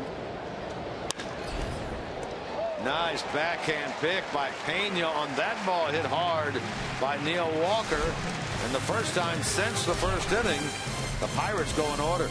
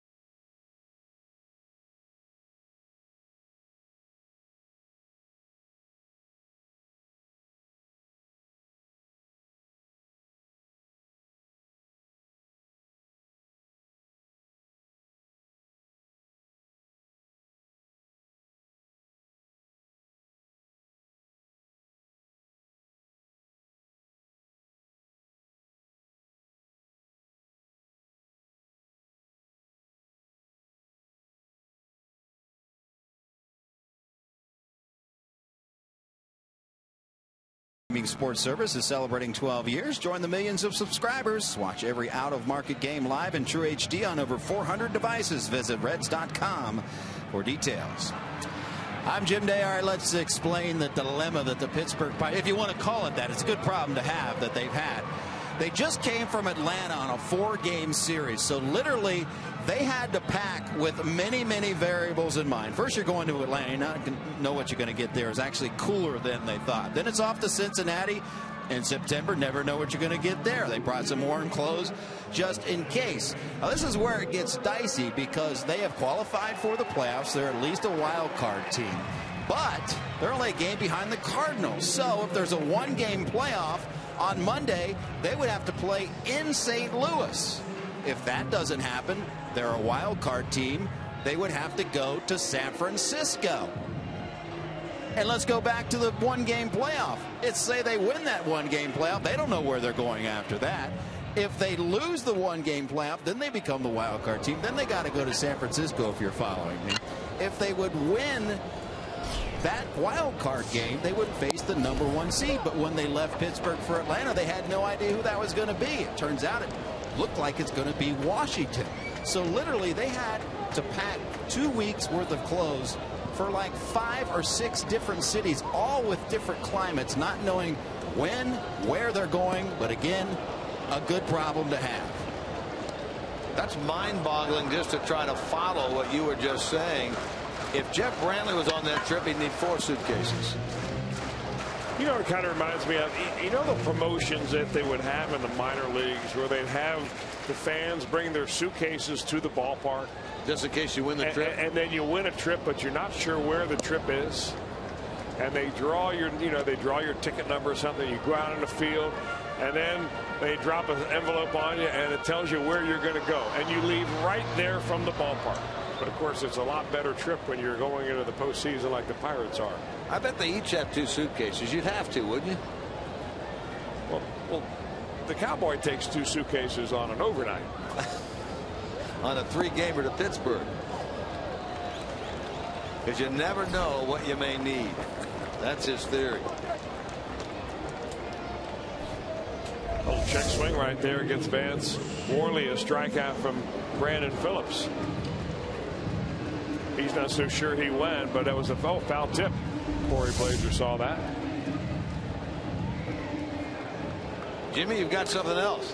Hey, boys, left out one little part. On Sunday, if the Pirates are still 1 game back and they win, let's say, Sunday against the Reds, the Cardinals are in Arizona. They don't play till 4:15 Eastern. So if that scenario happens, they have to sit here in Cincinnati, either on the tarmac or here at the ballpark, not knowing where they're going again. Literally sitting after the game. Are we going to St. Louis for a 1-game playoff? Are we going clear west to San Francisco? It might come down to that, where they have to wait for that game. I mean, you could set them up at one of your favorite restaurants around town and host them there and entertain them until they decide where they're going. They're the enemy. I can't do that. You are so loyal. Thank you. Good trade of yours, Jim Day. Bruce strikes out, same thing that Phillips did, so 4 of them now in the game for Vance Worley. Take a look at tonight's fan photo of the game, brought to you by AT&T.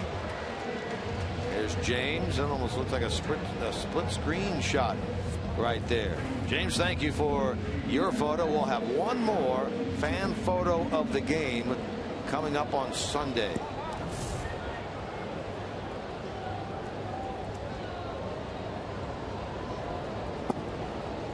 Heisey hit the ball hard his first time into left, and then a sparkling defensive play by Harrison to retire Heisey back in the 4th.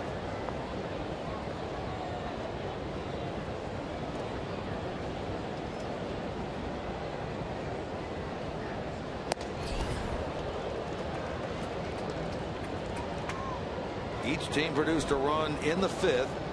Pittsburgh on a home run by Gabby Sanchez, his 7th.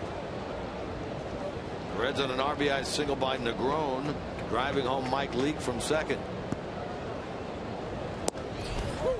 Now Heisey in the hole 1 and 2.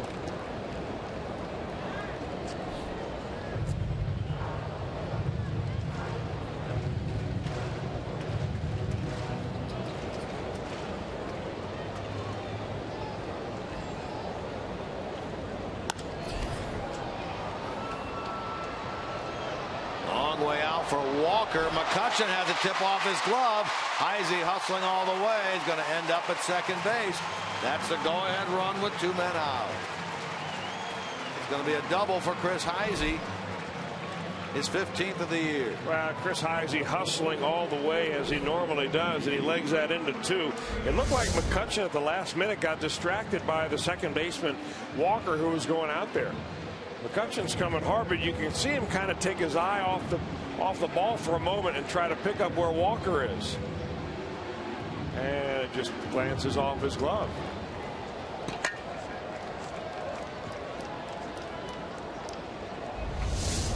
So a chance for Yorman Rodriguez.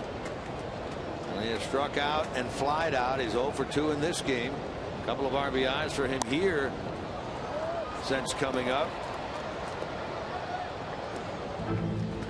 He drove in 40 in 119 games at AA Pensacola this year. Yeah, one of 2 players really that the Reds pulled right out of AA. The other was Daniel Corsino, the pitcher. Not very often you see a hitter come up and skip a full level of minor league ball.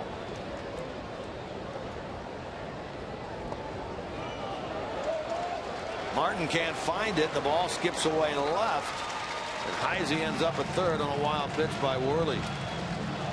Chris, interested in your thoughts on the left-hander yesterday, David Holmberg, who after making 2 terrible starts earlier this year, there weren't many folks that were high on him.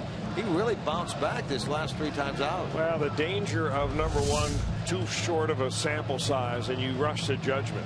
And the other thing, it seems like when Holmberg, if he can get out of the first inning, he's going to give you a little bit of a pretty good run. He's had trouble when he has had problems early in the ball game. And it just goes to show you, I mean, he's not an overpowering pitcher, but he's got good control of his breaking stuff. He has a feel for changing speeds. It's been a long time since the Reds have had, other than Tony Cingrani, a left-hander in the rotation. I imagine that if there is a spot in the rotation open, depending on what the Reds do this year with the existing pitchers they have, I mean, he will be right in the mix. Brian Price said he's probably their number 6 guy right now. That doesn't do you much good, though, does it? No, it doesn't, but it reiterates really what you said. If something were to occur, he is right there on the edge. And you talked about his changeup. It's been his best pitch. And probably will continue to be his best pitch. Toward Mercer. And he will throw out Rodriguez. And so Heisey stranded at third. Reds leave their 5th through 6. We are even at 1.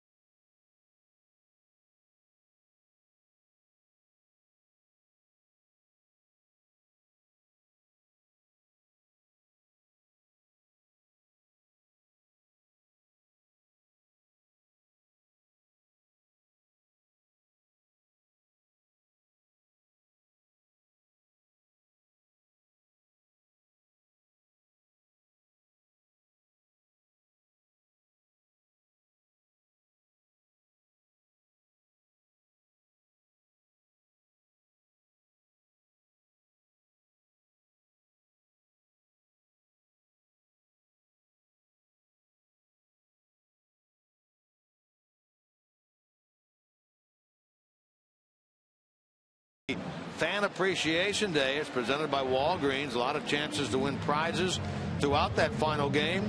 If you'd like tickets, you can call 513-381-RED. You can also go to select Kroger locations, or you can go to reds.com/tickets. Get on out here for Fan Appreciation Day, presented by Walgreens. Sunday, final day of the 2014 regular season. I tell you what, weather-wise, is going to be sensational on Sunday. No Bengals game. They've got a bye week. Right. So no reason to stay at home. Well, it's really been like this the whole homestand. And Johnny Cueto on the mound looking for win number 20. Those are compelling reasons to get out here to the ballpark. Yeah, and the National League Central Division title and the wild card home team could be on the line on Sunday. We only wish, of course, that the home team, the Redlegs, were involved in that. 14 not the year for the team in white here tonight. You know, it won't be that long until things kick up again in Goodyear. Middle of February or so. First spring training game right around the early days of March. And of course the season opener next year on on April the 6th against this Pirate team. Pittsburgh will be here the 6th, the 8th, and the 9th to start the 2015 season. I got to ask you a question, Jim Kelch. Do you take selfies like that guy we just were taking a look at there in the stands? I do not. Do you? No, I haven't, but I wonder what he's trying to convey on that one.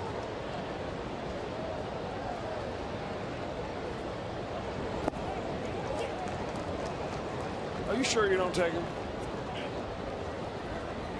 I'm positive I don't take him.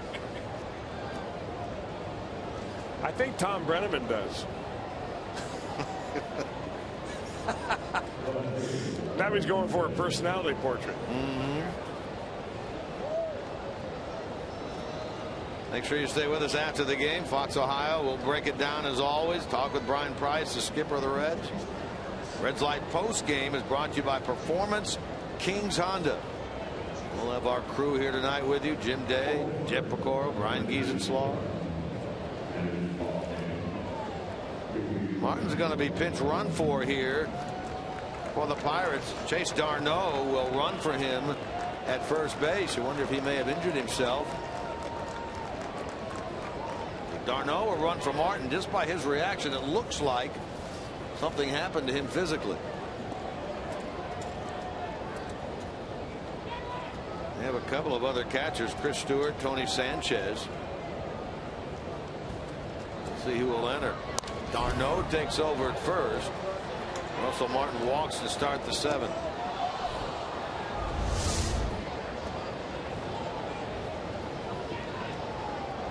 You know what? That's ball 4, but he's not happy about it. It looks like that might be an intercostal strain.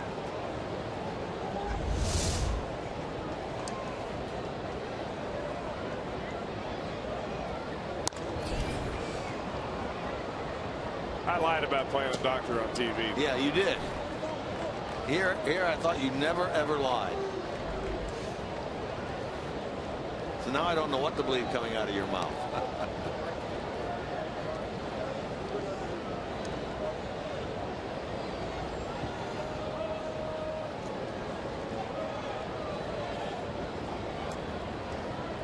Marte has a hit tonight. He has struck out tonight.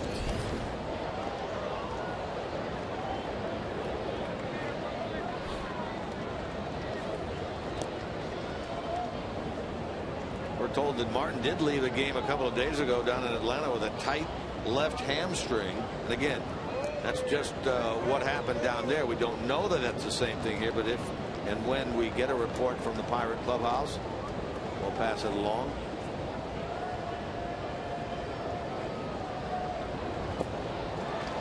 Chasing on a 1-2 pitch. Good breaking ball by Leake. And a strikeout of Starling Marte for the second time tonight. Well, he's got 7 punch-outs, Leake does, and he has gotten Marte on that breaking ball. He's got a really good slider or curveball, whatever that is, a mix there for Mike Leake. That looks more like a slider type. He's been excellent tonight when getting ahead of the hitters and just kind of expanding the zone and getting them to chase, especially those hitters like Marte who will chase if you give him a reason.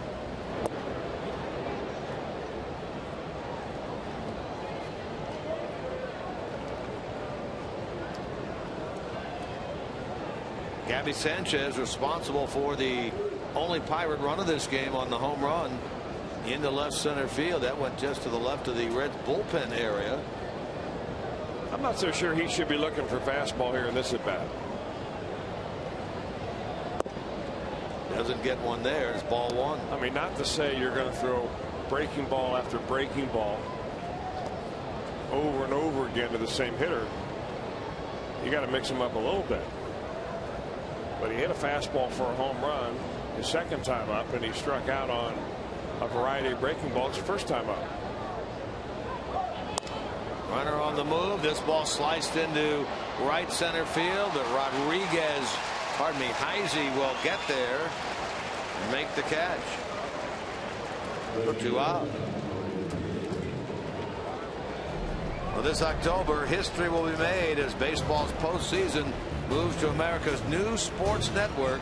Fox Sports 1 is your new home for baseball's National League Division and Championship Series, and it all begins next Friday, 1 week from today.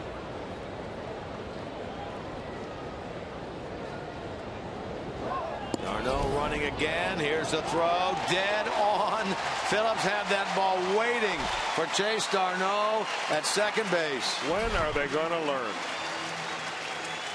I mean, that was an absolutely perfect throw from Tucker Barnhart.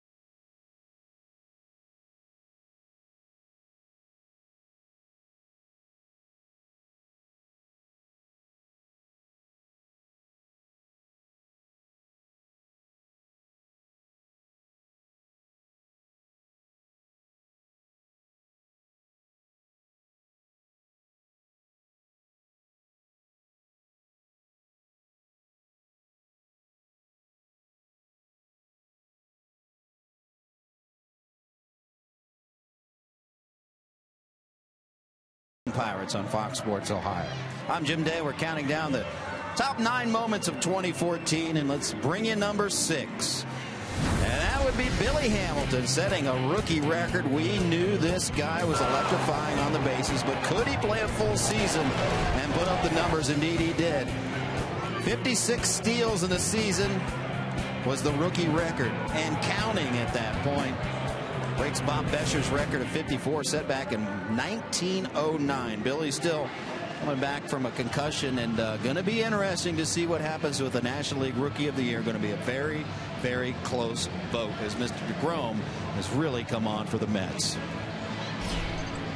Well, of course, you'd love to see Billy win that award. There hasn't been a Reds player that has won that from an everyday standpoint since Chris Sabo did it many years ago.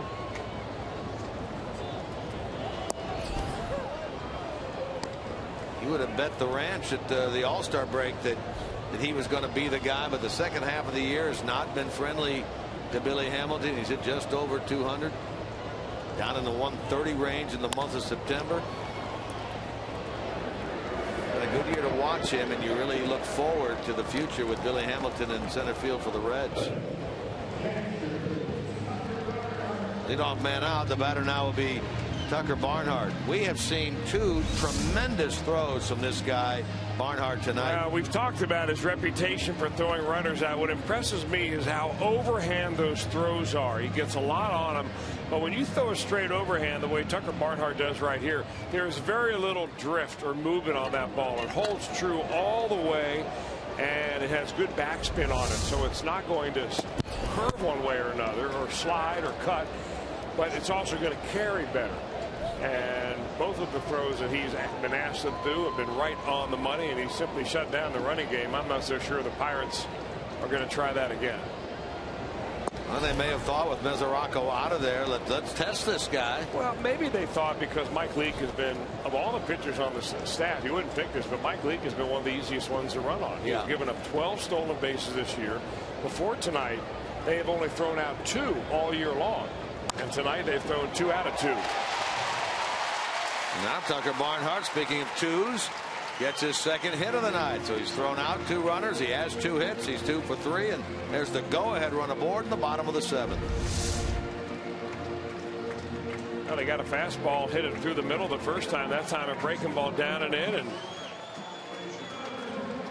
making it look easy tonight, Tucker is.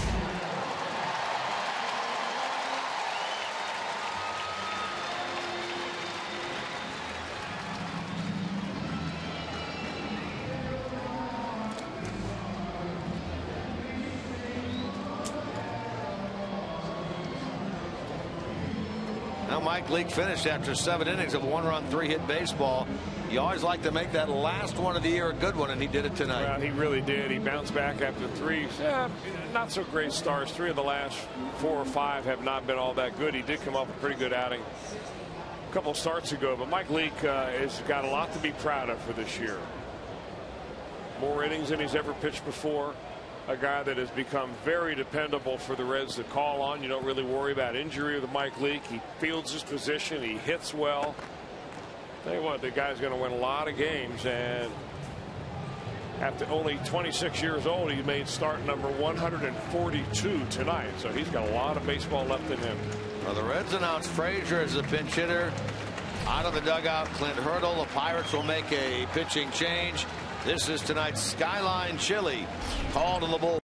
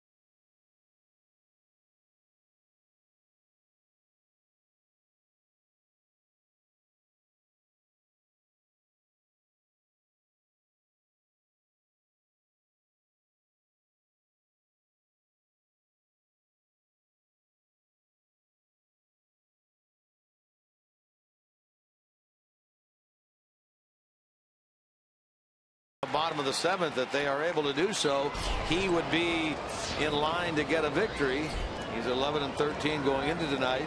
Todd Frazier, we showed him cheering on his teammates in the dugout on the bench earlier. He gets the chance to pinch hit here against Jared Hughes.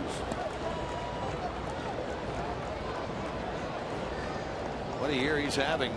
61 games at 2.01 ERA. Yeah, it makes you really wonder. And I'm not second guessing Brian Price in his move. It makes all the sense in the world. Leake's got 106 pitches. He's probably at the end of the string anyway. But in his 2 at-bats against the starter, Vance Worley, Lee hit a line drive right back at Worley, who barely got his glove up in time to glove it and make it out. Then he ripped a double down the left field line. So you're looking at a matchup of Leake versus Worley, because I doubt that they would bring in a pitcher out of the bullpen to pitch to Mike Leake. Or you bring a specialist in like Jared Hughes, having a great year in against Todd Frazier. Of course, this is a chance here, though. The Reds think that they've got a chance to do something in this inning. I mean, you would never say that maybe about any other pitcher, maybe in the entire league. But you would again about Mike Leake. That's how well he swings the bat.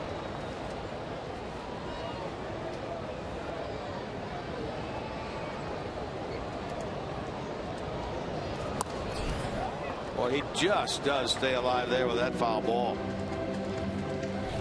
Hughes is a big guy. I mean, 6'7", 245. I mean, he's a guy that would fit in pretty well with the Reds bullpen out there when they had guys like Broxton and Andrusik.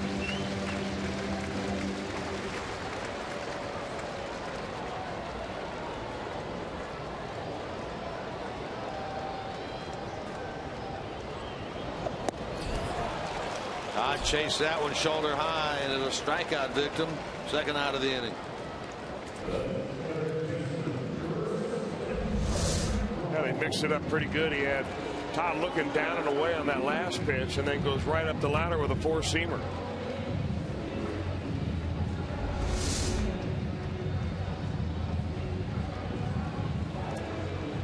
So now it's Negron representing the top of the order.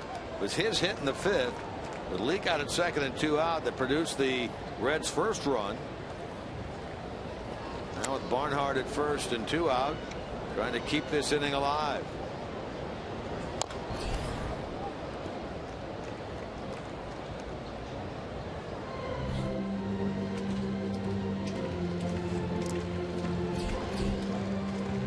Pedro Villarreal throwing in the Cincinnati bullpen.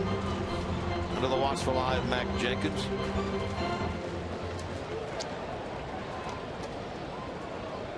Leake 7 innings, 1 run, 3 hits, a couple of walks, 8 strikeouts, a wild pitch, a home run ball, and an opportunity to win this game if the Reds can come up with a run here.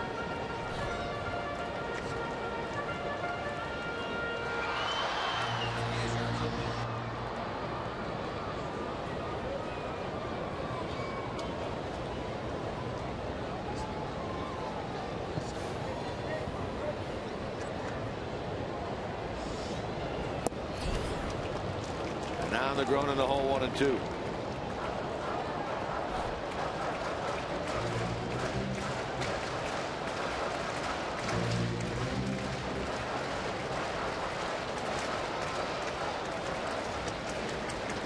That's the go-ahead run, Barnhart.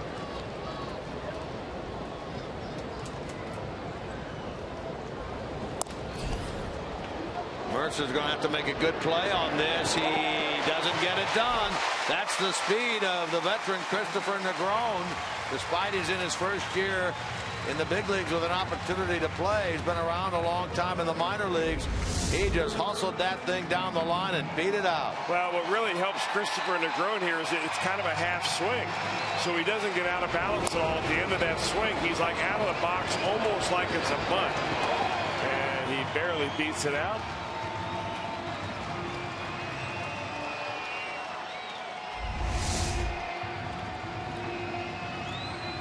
Since Barnhart is a go-ahead run down to second base, it gives Pena the opportunity here against Jared Hughes. Pena's had really 3 kind of lazy at-bats where he's hit fly balls into the outfield each time. Due to center one here. Wow. That base hit, now the 10th of this game by the Reds. Are double figures despite only producing 1 run.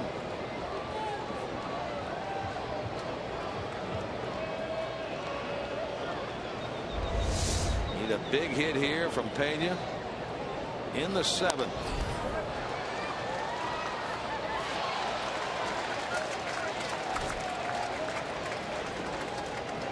Ryan this year hitting .244 with runners in scoring position. His RBI total at 26. If there's been a disappointment or disappointing part of his game, it is the RBIs.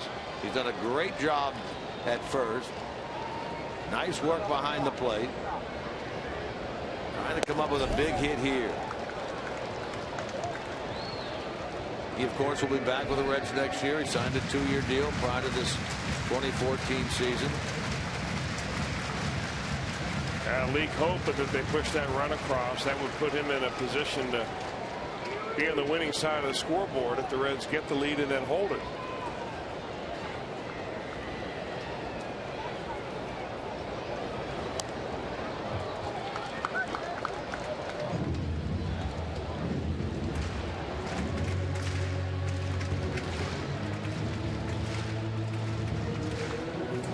One out single to right by Barnhart.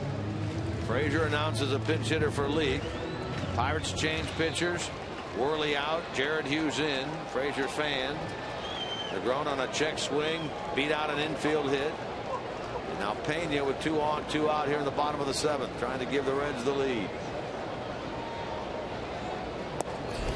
2-2. Well, Pena's really had a lot more playing time than the Reds had anticipated, than he had anticipated, and than he has ever had before in one major league year. Comes into this ball game with 343 at-bats. That is more than 110 at-bats than he's ever had previously. And he's really delivered a lot more, I think, than the Reds ever thought he would. Good at bat here.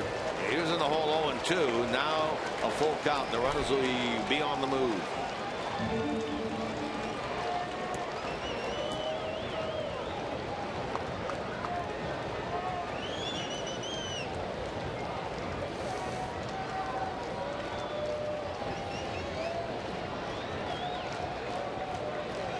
Barnhart out at second. Negron at first. They're off. To first. Sanchez will handle it and beat Pena to the bag. Jared Hughes gets the job done. Reds leave 2 stranded 7 through 7.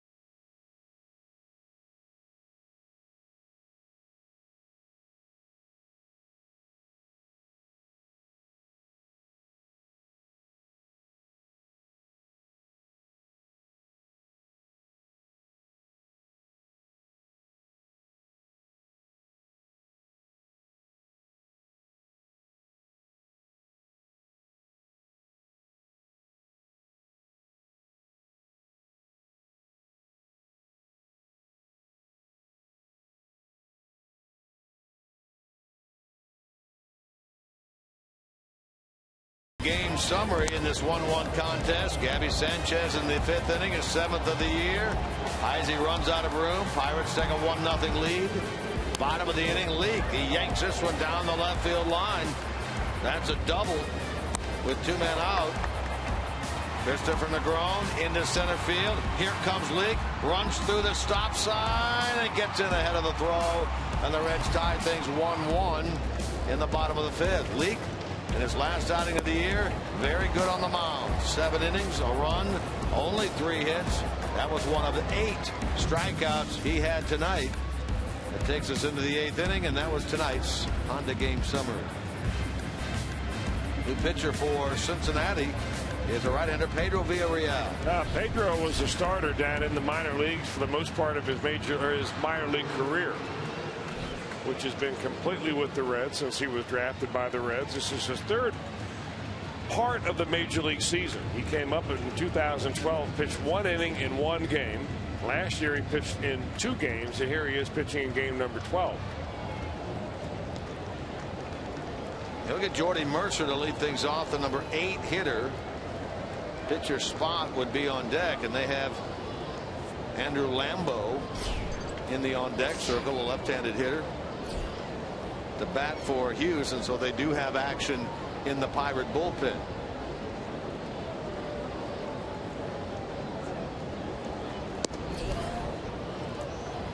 That's 44, Tony Watson, a lefty.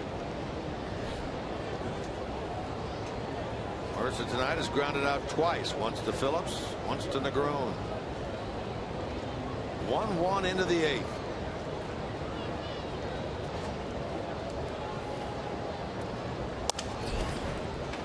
Off the end of the bat to Phillips. And a good start for Villarreal. Leadoff man out.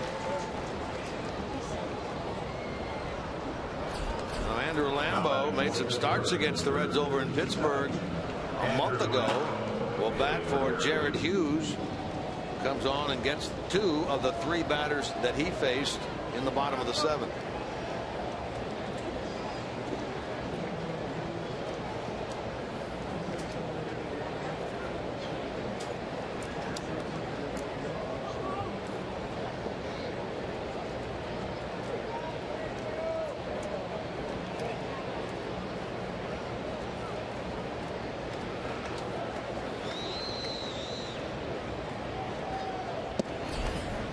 Lambeau at 278 for the Pirates in 18 games and 36 at bats with 1 RBI.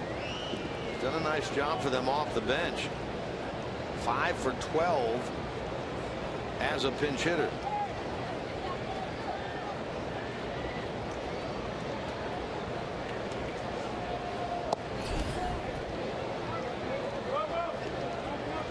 Lambeau remembers this ballpark, and this, I believe it was here anyway, that he hit his first major league home run off of Logan Ondrusek, a day in which the Pirates hit 6 home runs. He hit the 6th.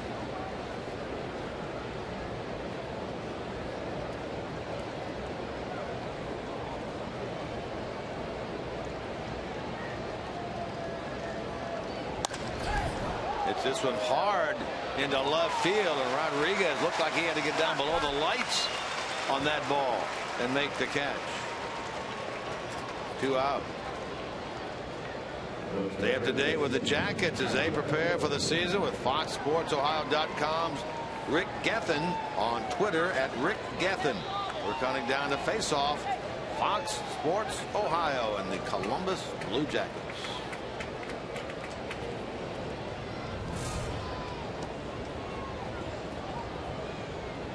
Well, they certainly had a nice run last year, getting into the playoffs, taking the Penguins deep into that first round before ultimately falling, and with that hockey season less than a month away now.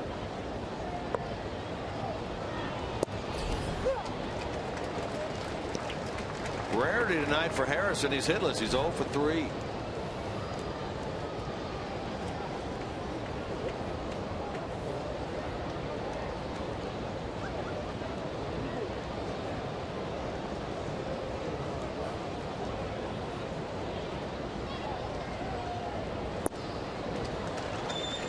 Like he was fooled on that. Yeah, tight little slider right there from Villarreal. Just a little bit of movement down and away. Not very big break right there, but just enough to get the hitter off it. We'll go look at the location.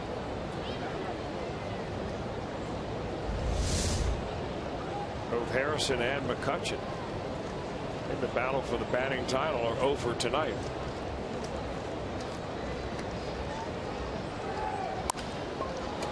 How about that? Not anymore.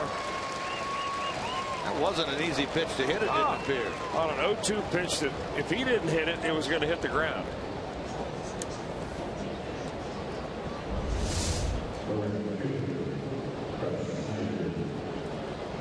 Barnhart, right before that pitch, when he was given a signal to Villarreal, he patted the ground saying, I want it on the dirt. That ball was just inches off the dirt. That gives Harrison a 14-game hitting streak, and that is a new career high with a Princeton High School native. I guess Harrison has his own little running apparatus, little hand protector, a la the one that Billy Hamilton has used, and we saw Starling Marte use last year. That looks like it's a little extra long.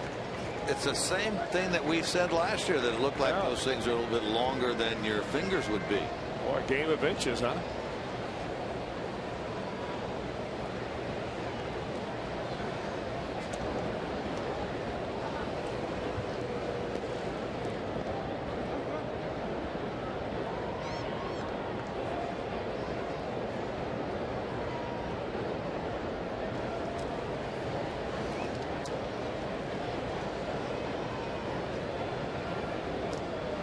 Snyder a base hit earlier in the night. 1 for 3.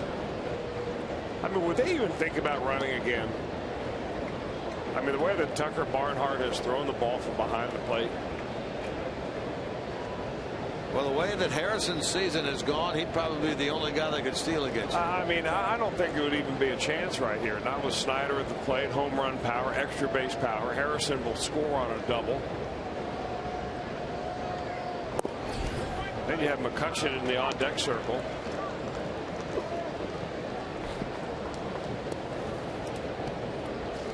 Pirates coming into this game were 4th in the league in steals with 101. They've been caught twice by Barnhart.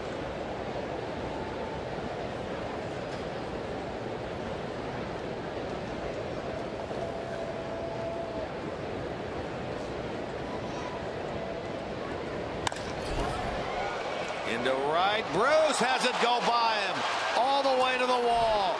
Harrison's going to score, and the Pirates have taken a 2-1 lead here in the top of the 8th inning. It looked like Bruce was trying to get under the lights, slid for the ball, and it goes right by the Reds right fielder. Boy, oh boy. The only way to explain that is it must have been caught in the lights. You know, you get those line drives that are at just the right trajectory, and they never get out of the lights.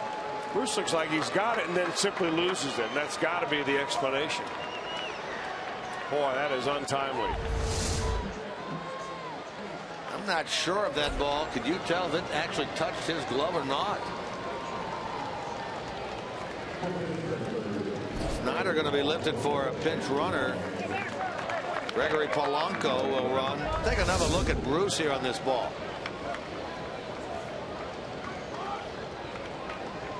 Yeah, either he lost it in the lights or the ball was hooking a lot more than he had anticipated off the bat of a left-hander. That ball had some spin on it. That'll go down as an RBI double for Travis Snyder. A 2-1 Pirate lead now here in the top of the 8th. Gives Snyder his 38th RBI. And again, he's lifted for a pinch runner. There's Gregory Polanco. Also figures to take over in right. Now McCutchen. Talked about earlier his prowess with runners in scoring position near 300. Has a chance with a runner on and 2 out.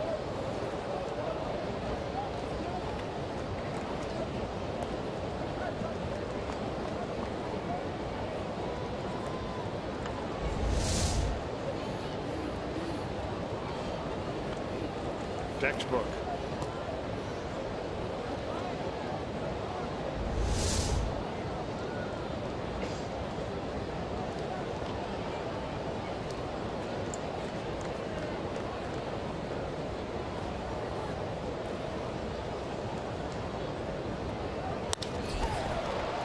Left center field. That's going to get down. That's going to go to the wall. Polanco will score. McCutchen comes up with a clutch double right there. Back-to-back 2 base hits 3 straight hits for the Pirates.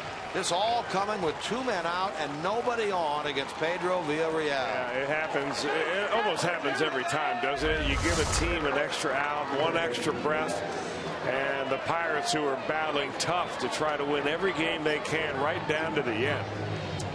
Hang a breaking ball up there to McCutchen, and he laces it in the gap.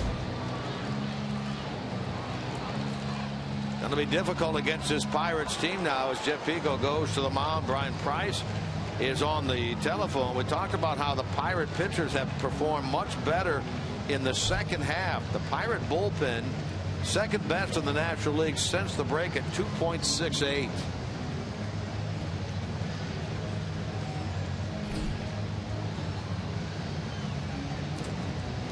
Clint Hurdle's team now leading by a pair. Trying to put the pressure on the Cardinals, who start in 13 minutes out in Arizona at Chase Field. And the pitching matchup out there tonight will be Michael Wacha, who has not performed well since the All-Star break, against Trevor Cahill, who has lost a dozen times this year and has never defeated the Cardinals. Neil Walker will draw the intentional pass. Catcher Chris Stewart, who took over for Russell Martin, on deck. J.J. Hoover up and throwing in the Reds bullpen.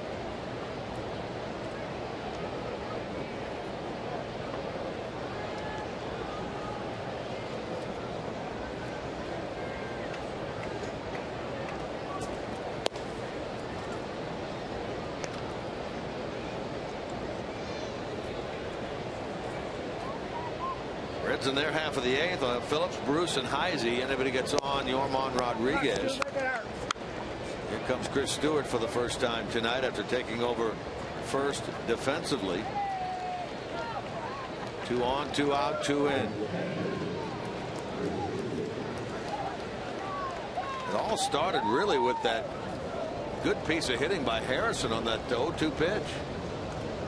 Fortunate piece of hitting. He did a good job to get the bat on the ball, but you can't guide it, and it just happened to go up the middle. So he got a 2-out base hit.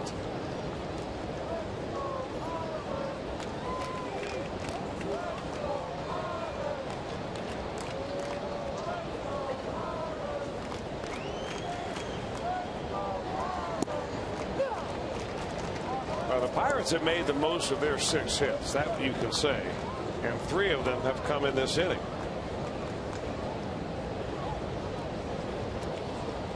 Reds have 10 hits on the day, but they've only been able to push 1 across. Former Yankee Chris Stewart. Bruce coming on this. Phillips going out. It's Bruce in foul territory to retire the side, but the damage done. Pirates come up with a pair, now lead 3-1 heading into the bottom of the 8th.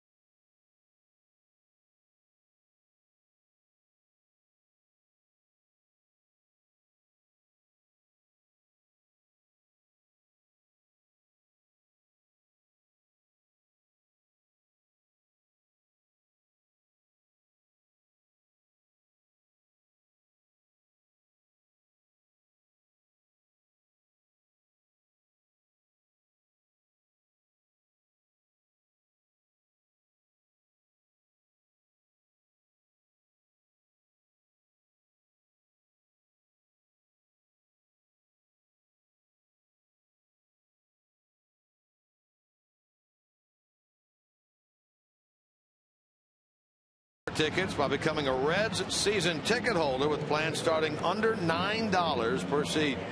Be sure you're here for all the excitement that will include the All-Star Game, the Home Run Derby, Fan Fest, much more as the All-Star Game returns right here to Cincinnati and the Queen City. For more information, guaranteeing your All-Star tickets, you can call 513-765-7500 or visit Reds.com/2015.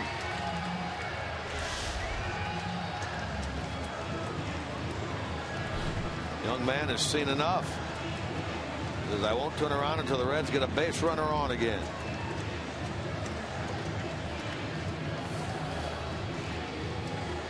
Now the pitcher for the Pirates, the left-hander Tony Watson. 76 games that they have gone to Watson so far this year. Exactly the same number of innings.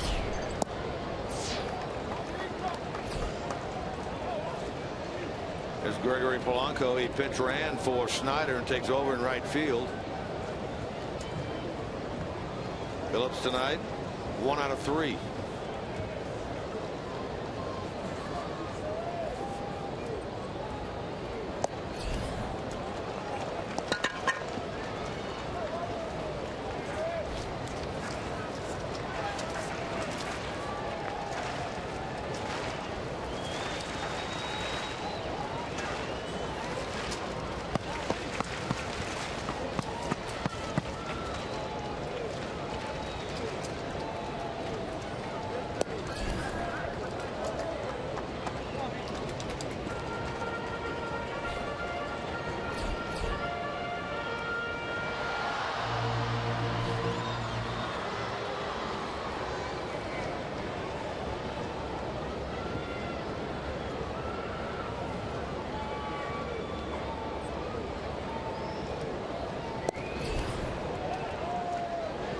Brandon at 2 balls and 2 strikes, trying to get on base to bring the tying run to the plate. It's Bruce who's on deck here in the bottom of the 8th.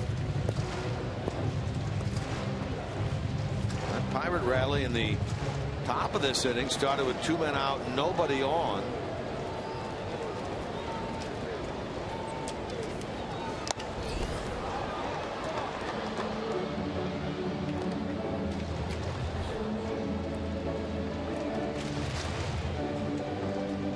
Watson has been a workhorse for this team for 3 years in a row now. This year, as Chris mentioned, being the most appearances that he's had.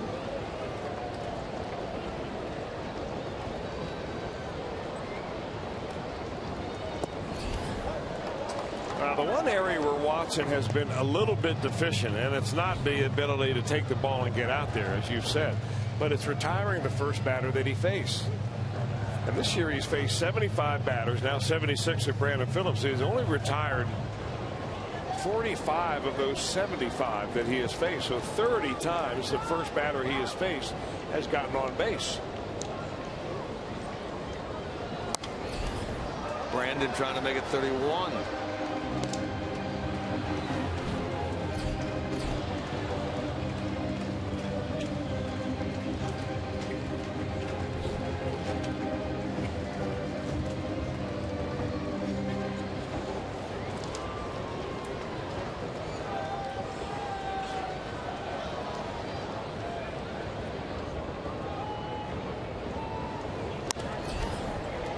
Right field, and that's going to be a base hit for Phillips. So there it is.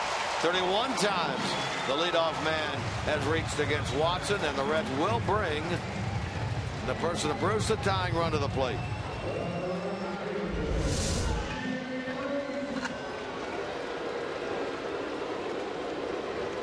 How about Sanchez veering way over there to his right? He darn near came up with that ball. He figured he was really the only one who's going to be able to get that ball and make a play. Probably when he started going for it, he thought, well, I can get that on the fly, and the ball just kept going and going, and was not able to tag and run it down. Boy, Jay Bruce, you know what he's done against left-handers in his career. When it comes to home runs, that is. He'd love to do it right here again. He's had terrific numbers from the left side in terms of the long ball. Trying to become only the 12th player in Major League history to produce at least 20 home runs in each of his first 7 years in the big leagues. Too shy right now of that. He has 18. And if he does it here against Tony Watson, it'll be a first for him, because Watson has faced Bruce more than any other Cincinnati Red player. And Bruce is 1 for 14.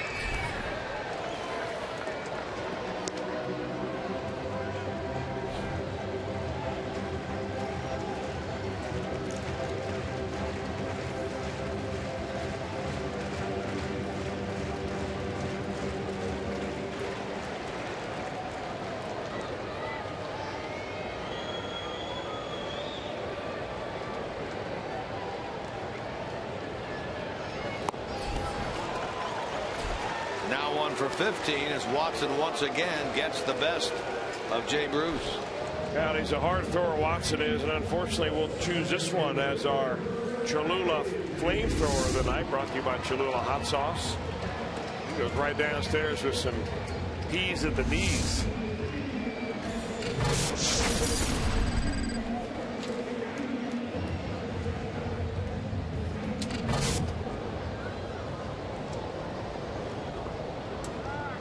Now Heisey has the opportunity.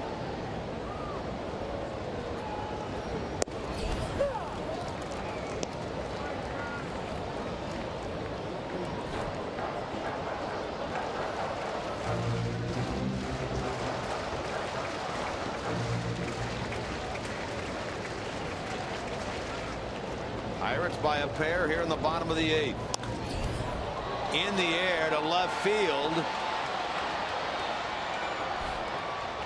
Handled by Marte. Boy, he just missed that thing. Well, I'll tell you what, he got around quick on that inside fastball. That is really playing right into the strength of Chris Heisey when you have to come inside on him like that. And just got under it a hair. Here's the swing again. I mean, look where he holds that bat. That bat is flat, and he's looking for something on the inner part of the plate, and he drops the head and just gets it a little bit on the end.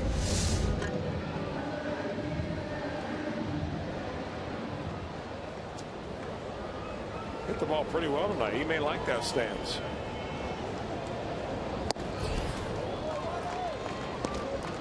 Rodriguez tonight is 0 for 3.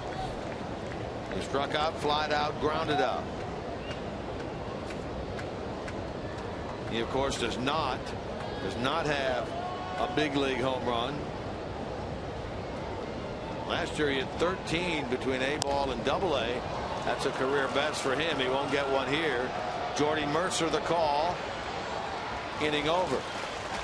Reds leave a runner. We go to the 9th. Pittsburgh leading 3-1.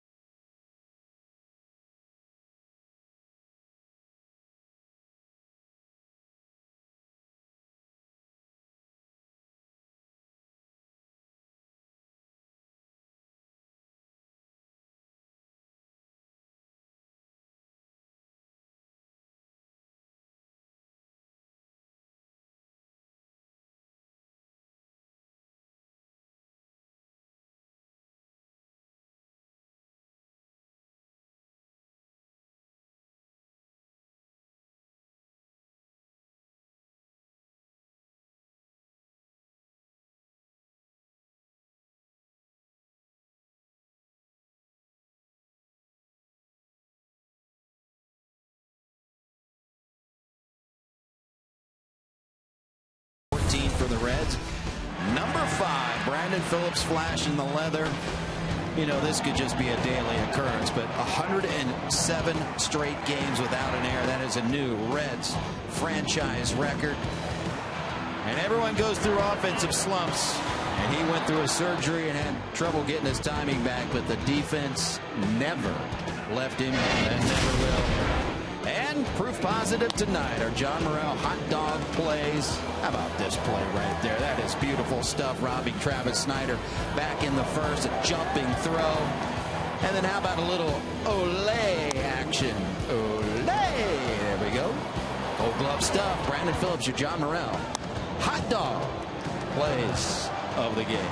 Jim Couch. You know, he lost the Gold Glove 2 years ago to Darwin Barney, who's now not an everyday player. Not even in the big leagues. I think the Cubs set him out on waivers. The Dodgers, I think, now. Phillips got it back last year. I think he's going to get it again this year. Well, agree or disagree? I agree 100%. Yeah. I don't think he ever should have. True. Not had it. Right. But Darwin Barney, to his credit, had what he went the whole season without making an error, right? Set a modern day record defensively. Don't get Joel started on that. Well, J.J. Hoover is in to pitch the top of the ninth. Bruce on the run. Bruce with a dive, and Bruce makes the catch. Headed toward the foul line in right field. Taking a hit away there from Starling Marte. Boy, a nice running catch right here for Jay Bruce. I got to figure that he feels so bad right now. I mean, that ball get by him that eventually led to 2 runs in the inning to give the Pirates a 2-run cushion in this scoreless game, especially the fact that it was in the 8th inning. Usually you never worry about his defense one bit. Well, I think what you said at the end on that ball was probably what happened. That it was coming back on him. He overran it just a step and then couldn't get back in time. Yeah, it could have been a combination of both, where you lose it temporarily in the lights and the ball is curving and ball was hit like a rocket.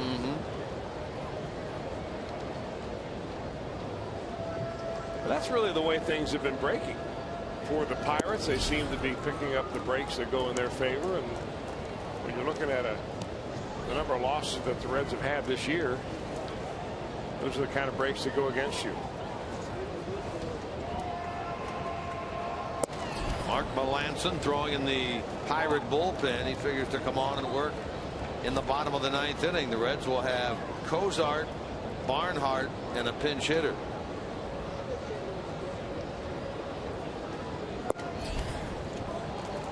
Sanchez draws a walk.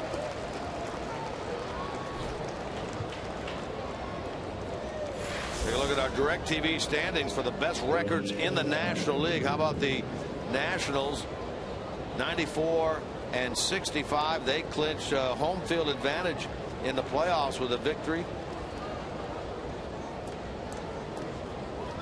Earlier today in the first game of their doubleheader, Dodgers right behind them at 91.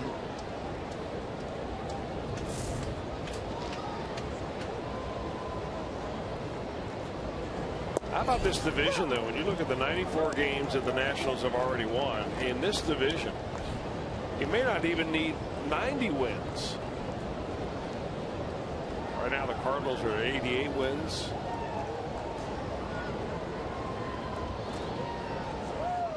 I think at the All-Star break, people were saying the Reds could get to 88 wins, and they were at 50 at that time. 88 wins would probably get them into the postseason. And as you look at it now, are we going to be right?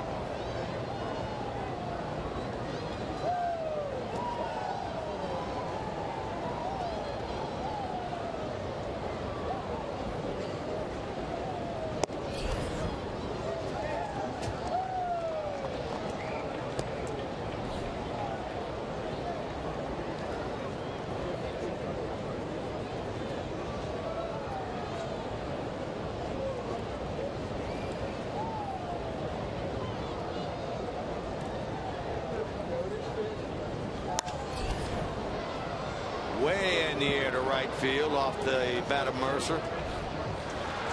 Bruce will handle that. Only one broadcast on Fox Sports Ohio left. That'll come up on Sunday. Make sure you tune in 30 minutes beforehand, as you have, I'm sure, all year here in Fox Sports Ohio for Reds Live pregame presented by Ray St. Clair Roofing. Proud to be the exclusive home of Reds baseball, Fox Sports Ohio.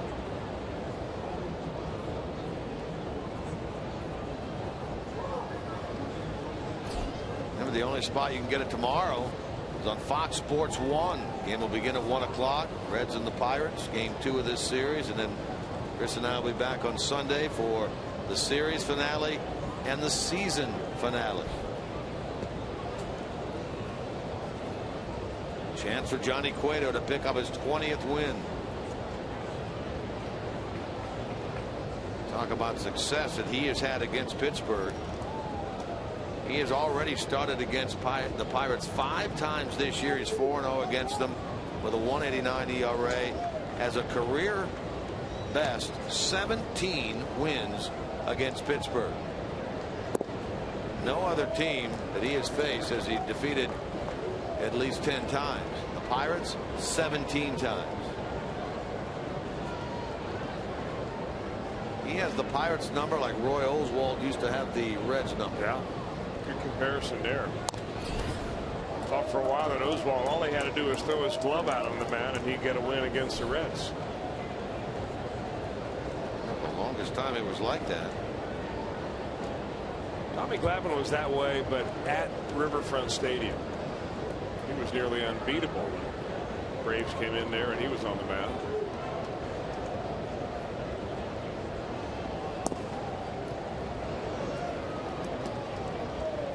Top of the batting here for Tony Watson. Melanson will come on and pitch the bottom of the 9th inning.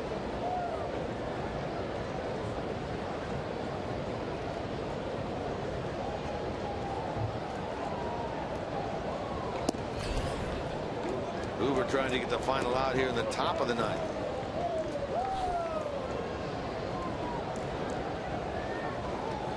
Detroit has the opportunity to clinch tonight if they could win, and Kansas City would lose. Over Minnesota's all over the Tigers tonight, 10-3.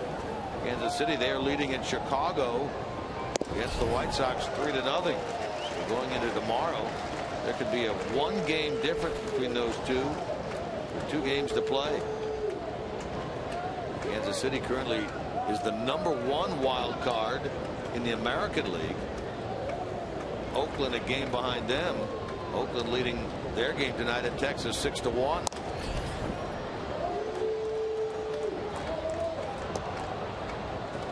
Seattle trying to hang in the American League wild card race. Their elimination number is 2 going into today. Seattle will play later at home against the Angels. They're the best record in the American League. Cleveland mathematically is still alive, and they lead. In fact, they won 1-0 at home over Tampa Bay. Be a moot point if Oakland wins their game. That would then eliminate Cleveland.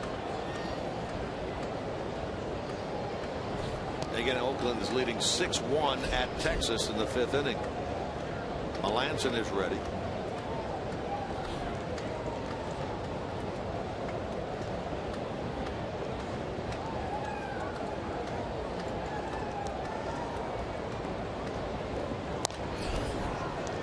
Tabata really hanging in there against J.J. Hoover. Next pitch he sees will be the 9th of this AB. There's Barnhart again. We saw him doing this yesterday. He goes to the mound, puts his arm on the pitcher's shoulder, like Dusty Baker used to do a lot.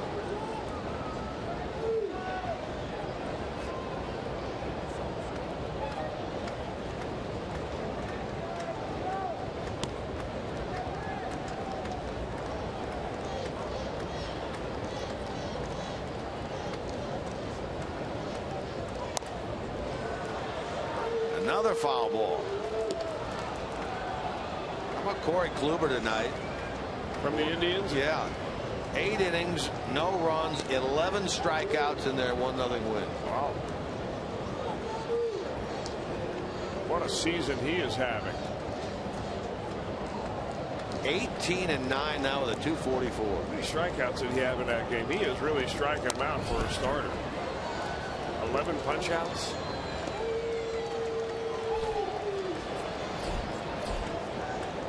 What do you think? AL Cy Young candidate, certainly. Yeah, certainly making a run for it.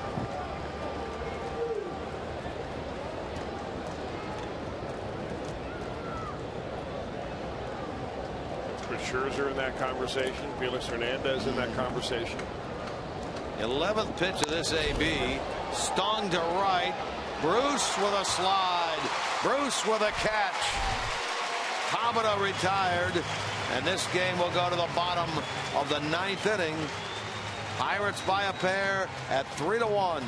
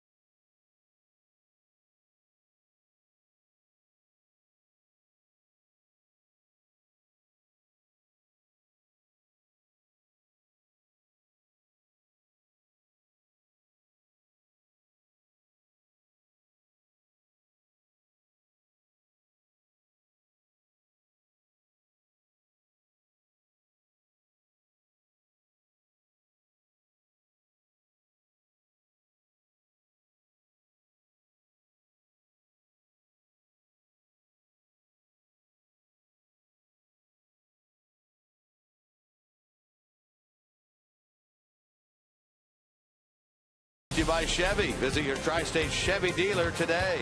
And by Cincinnati Children's Hospital, who ranks 3rd in the country on U.S. News and World Report's 2014 Best Children's Hospitals. Reds down by a pair at 3-1. Well, a monster pitch by pitch. It happened in that inning in which the Pirates scored their couple of runs. That slashing hit by Travis Snyder gets by Bruce. And would you know it, here the former MVP comes to the plate in Andrew McCutchen. He lines in the left center field gap. That's really all the Pirates have done offensively. They've only collected 6 hits, 3 of them in that inning. They plated 2 runs.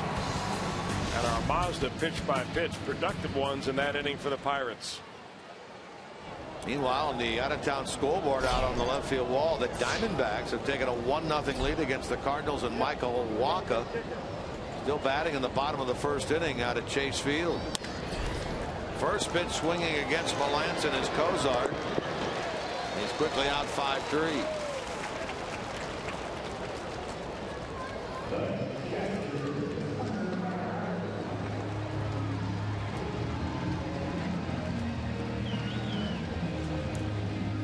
Tucker Barnhart, the owner of a couple of hits tonight.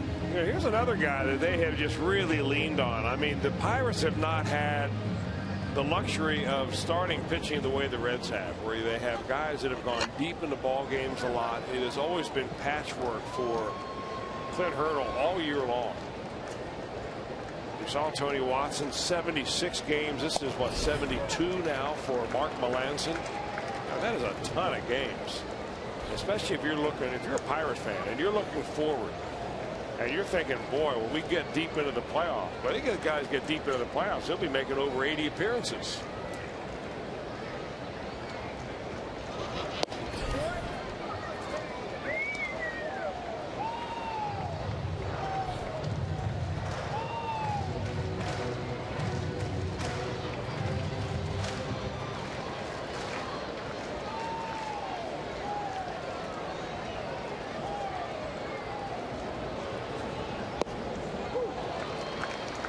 Barnhart in the hole.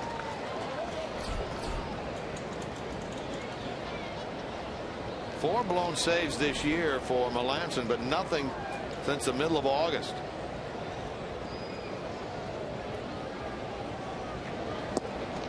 Barnhart strikes out.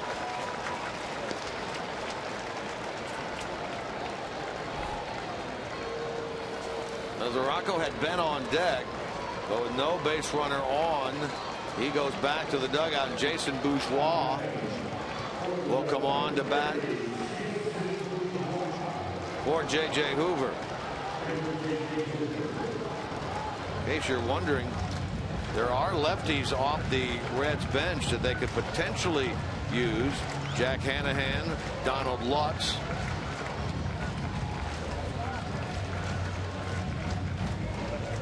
But it's Bourgeois who goes up there with 2 men out and nobody on. 250 since coming up from the Louisville club in early September with an RBI. He was the team MVP down there for the Bats this year.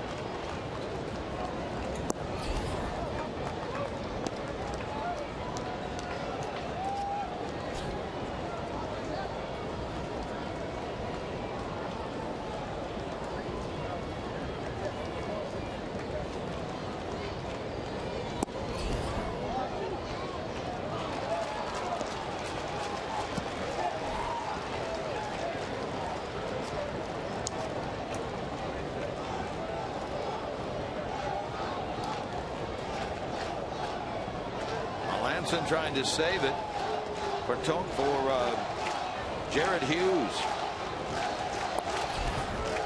Trying to hang a loss on Villarreal. Gave up those 2 runs in the 8th inning. And again, all that came with 2 men out and nobody on.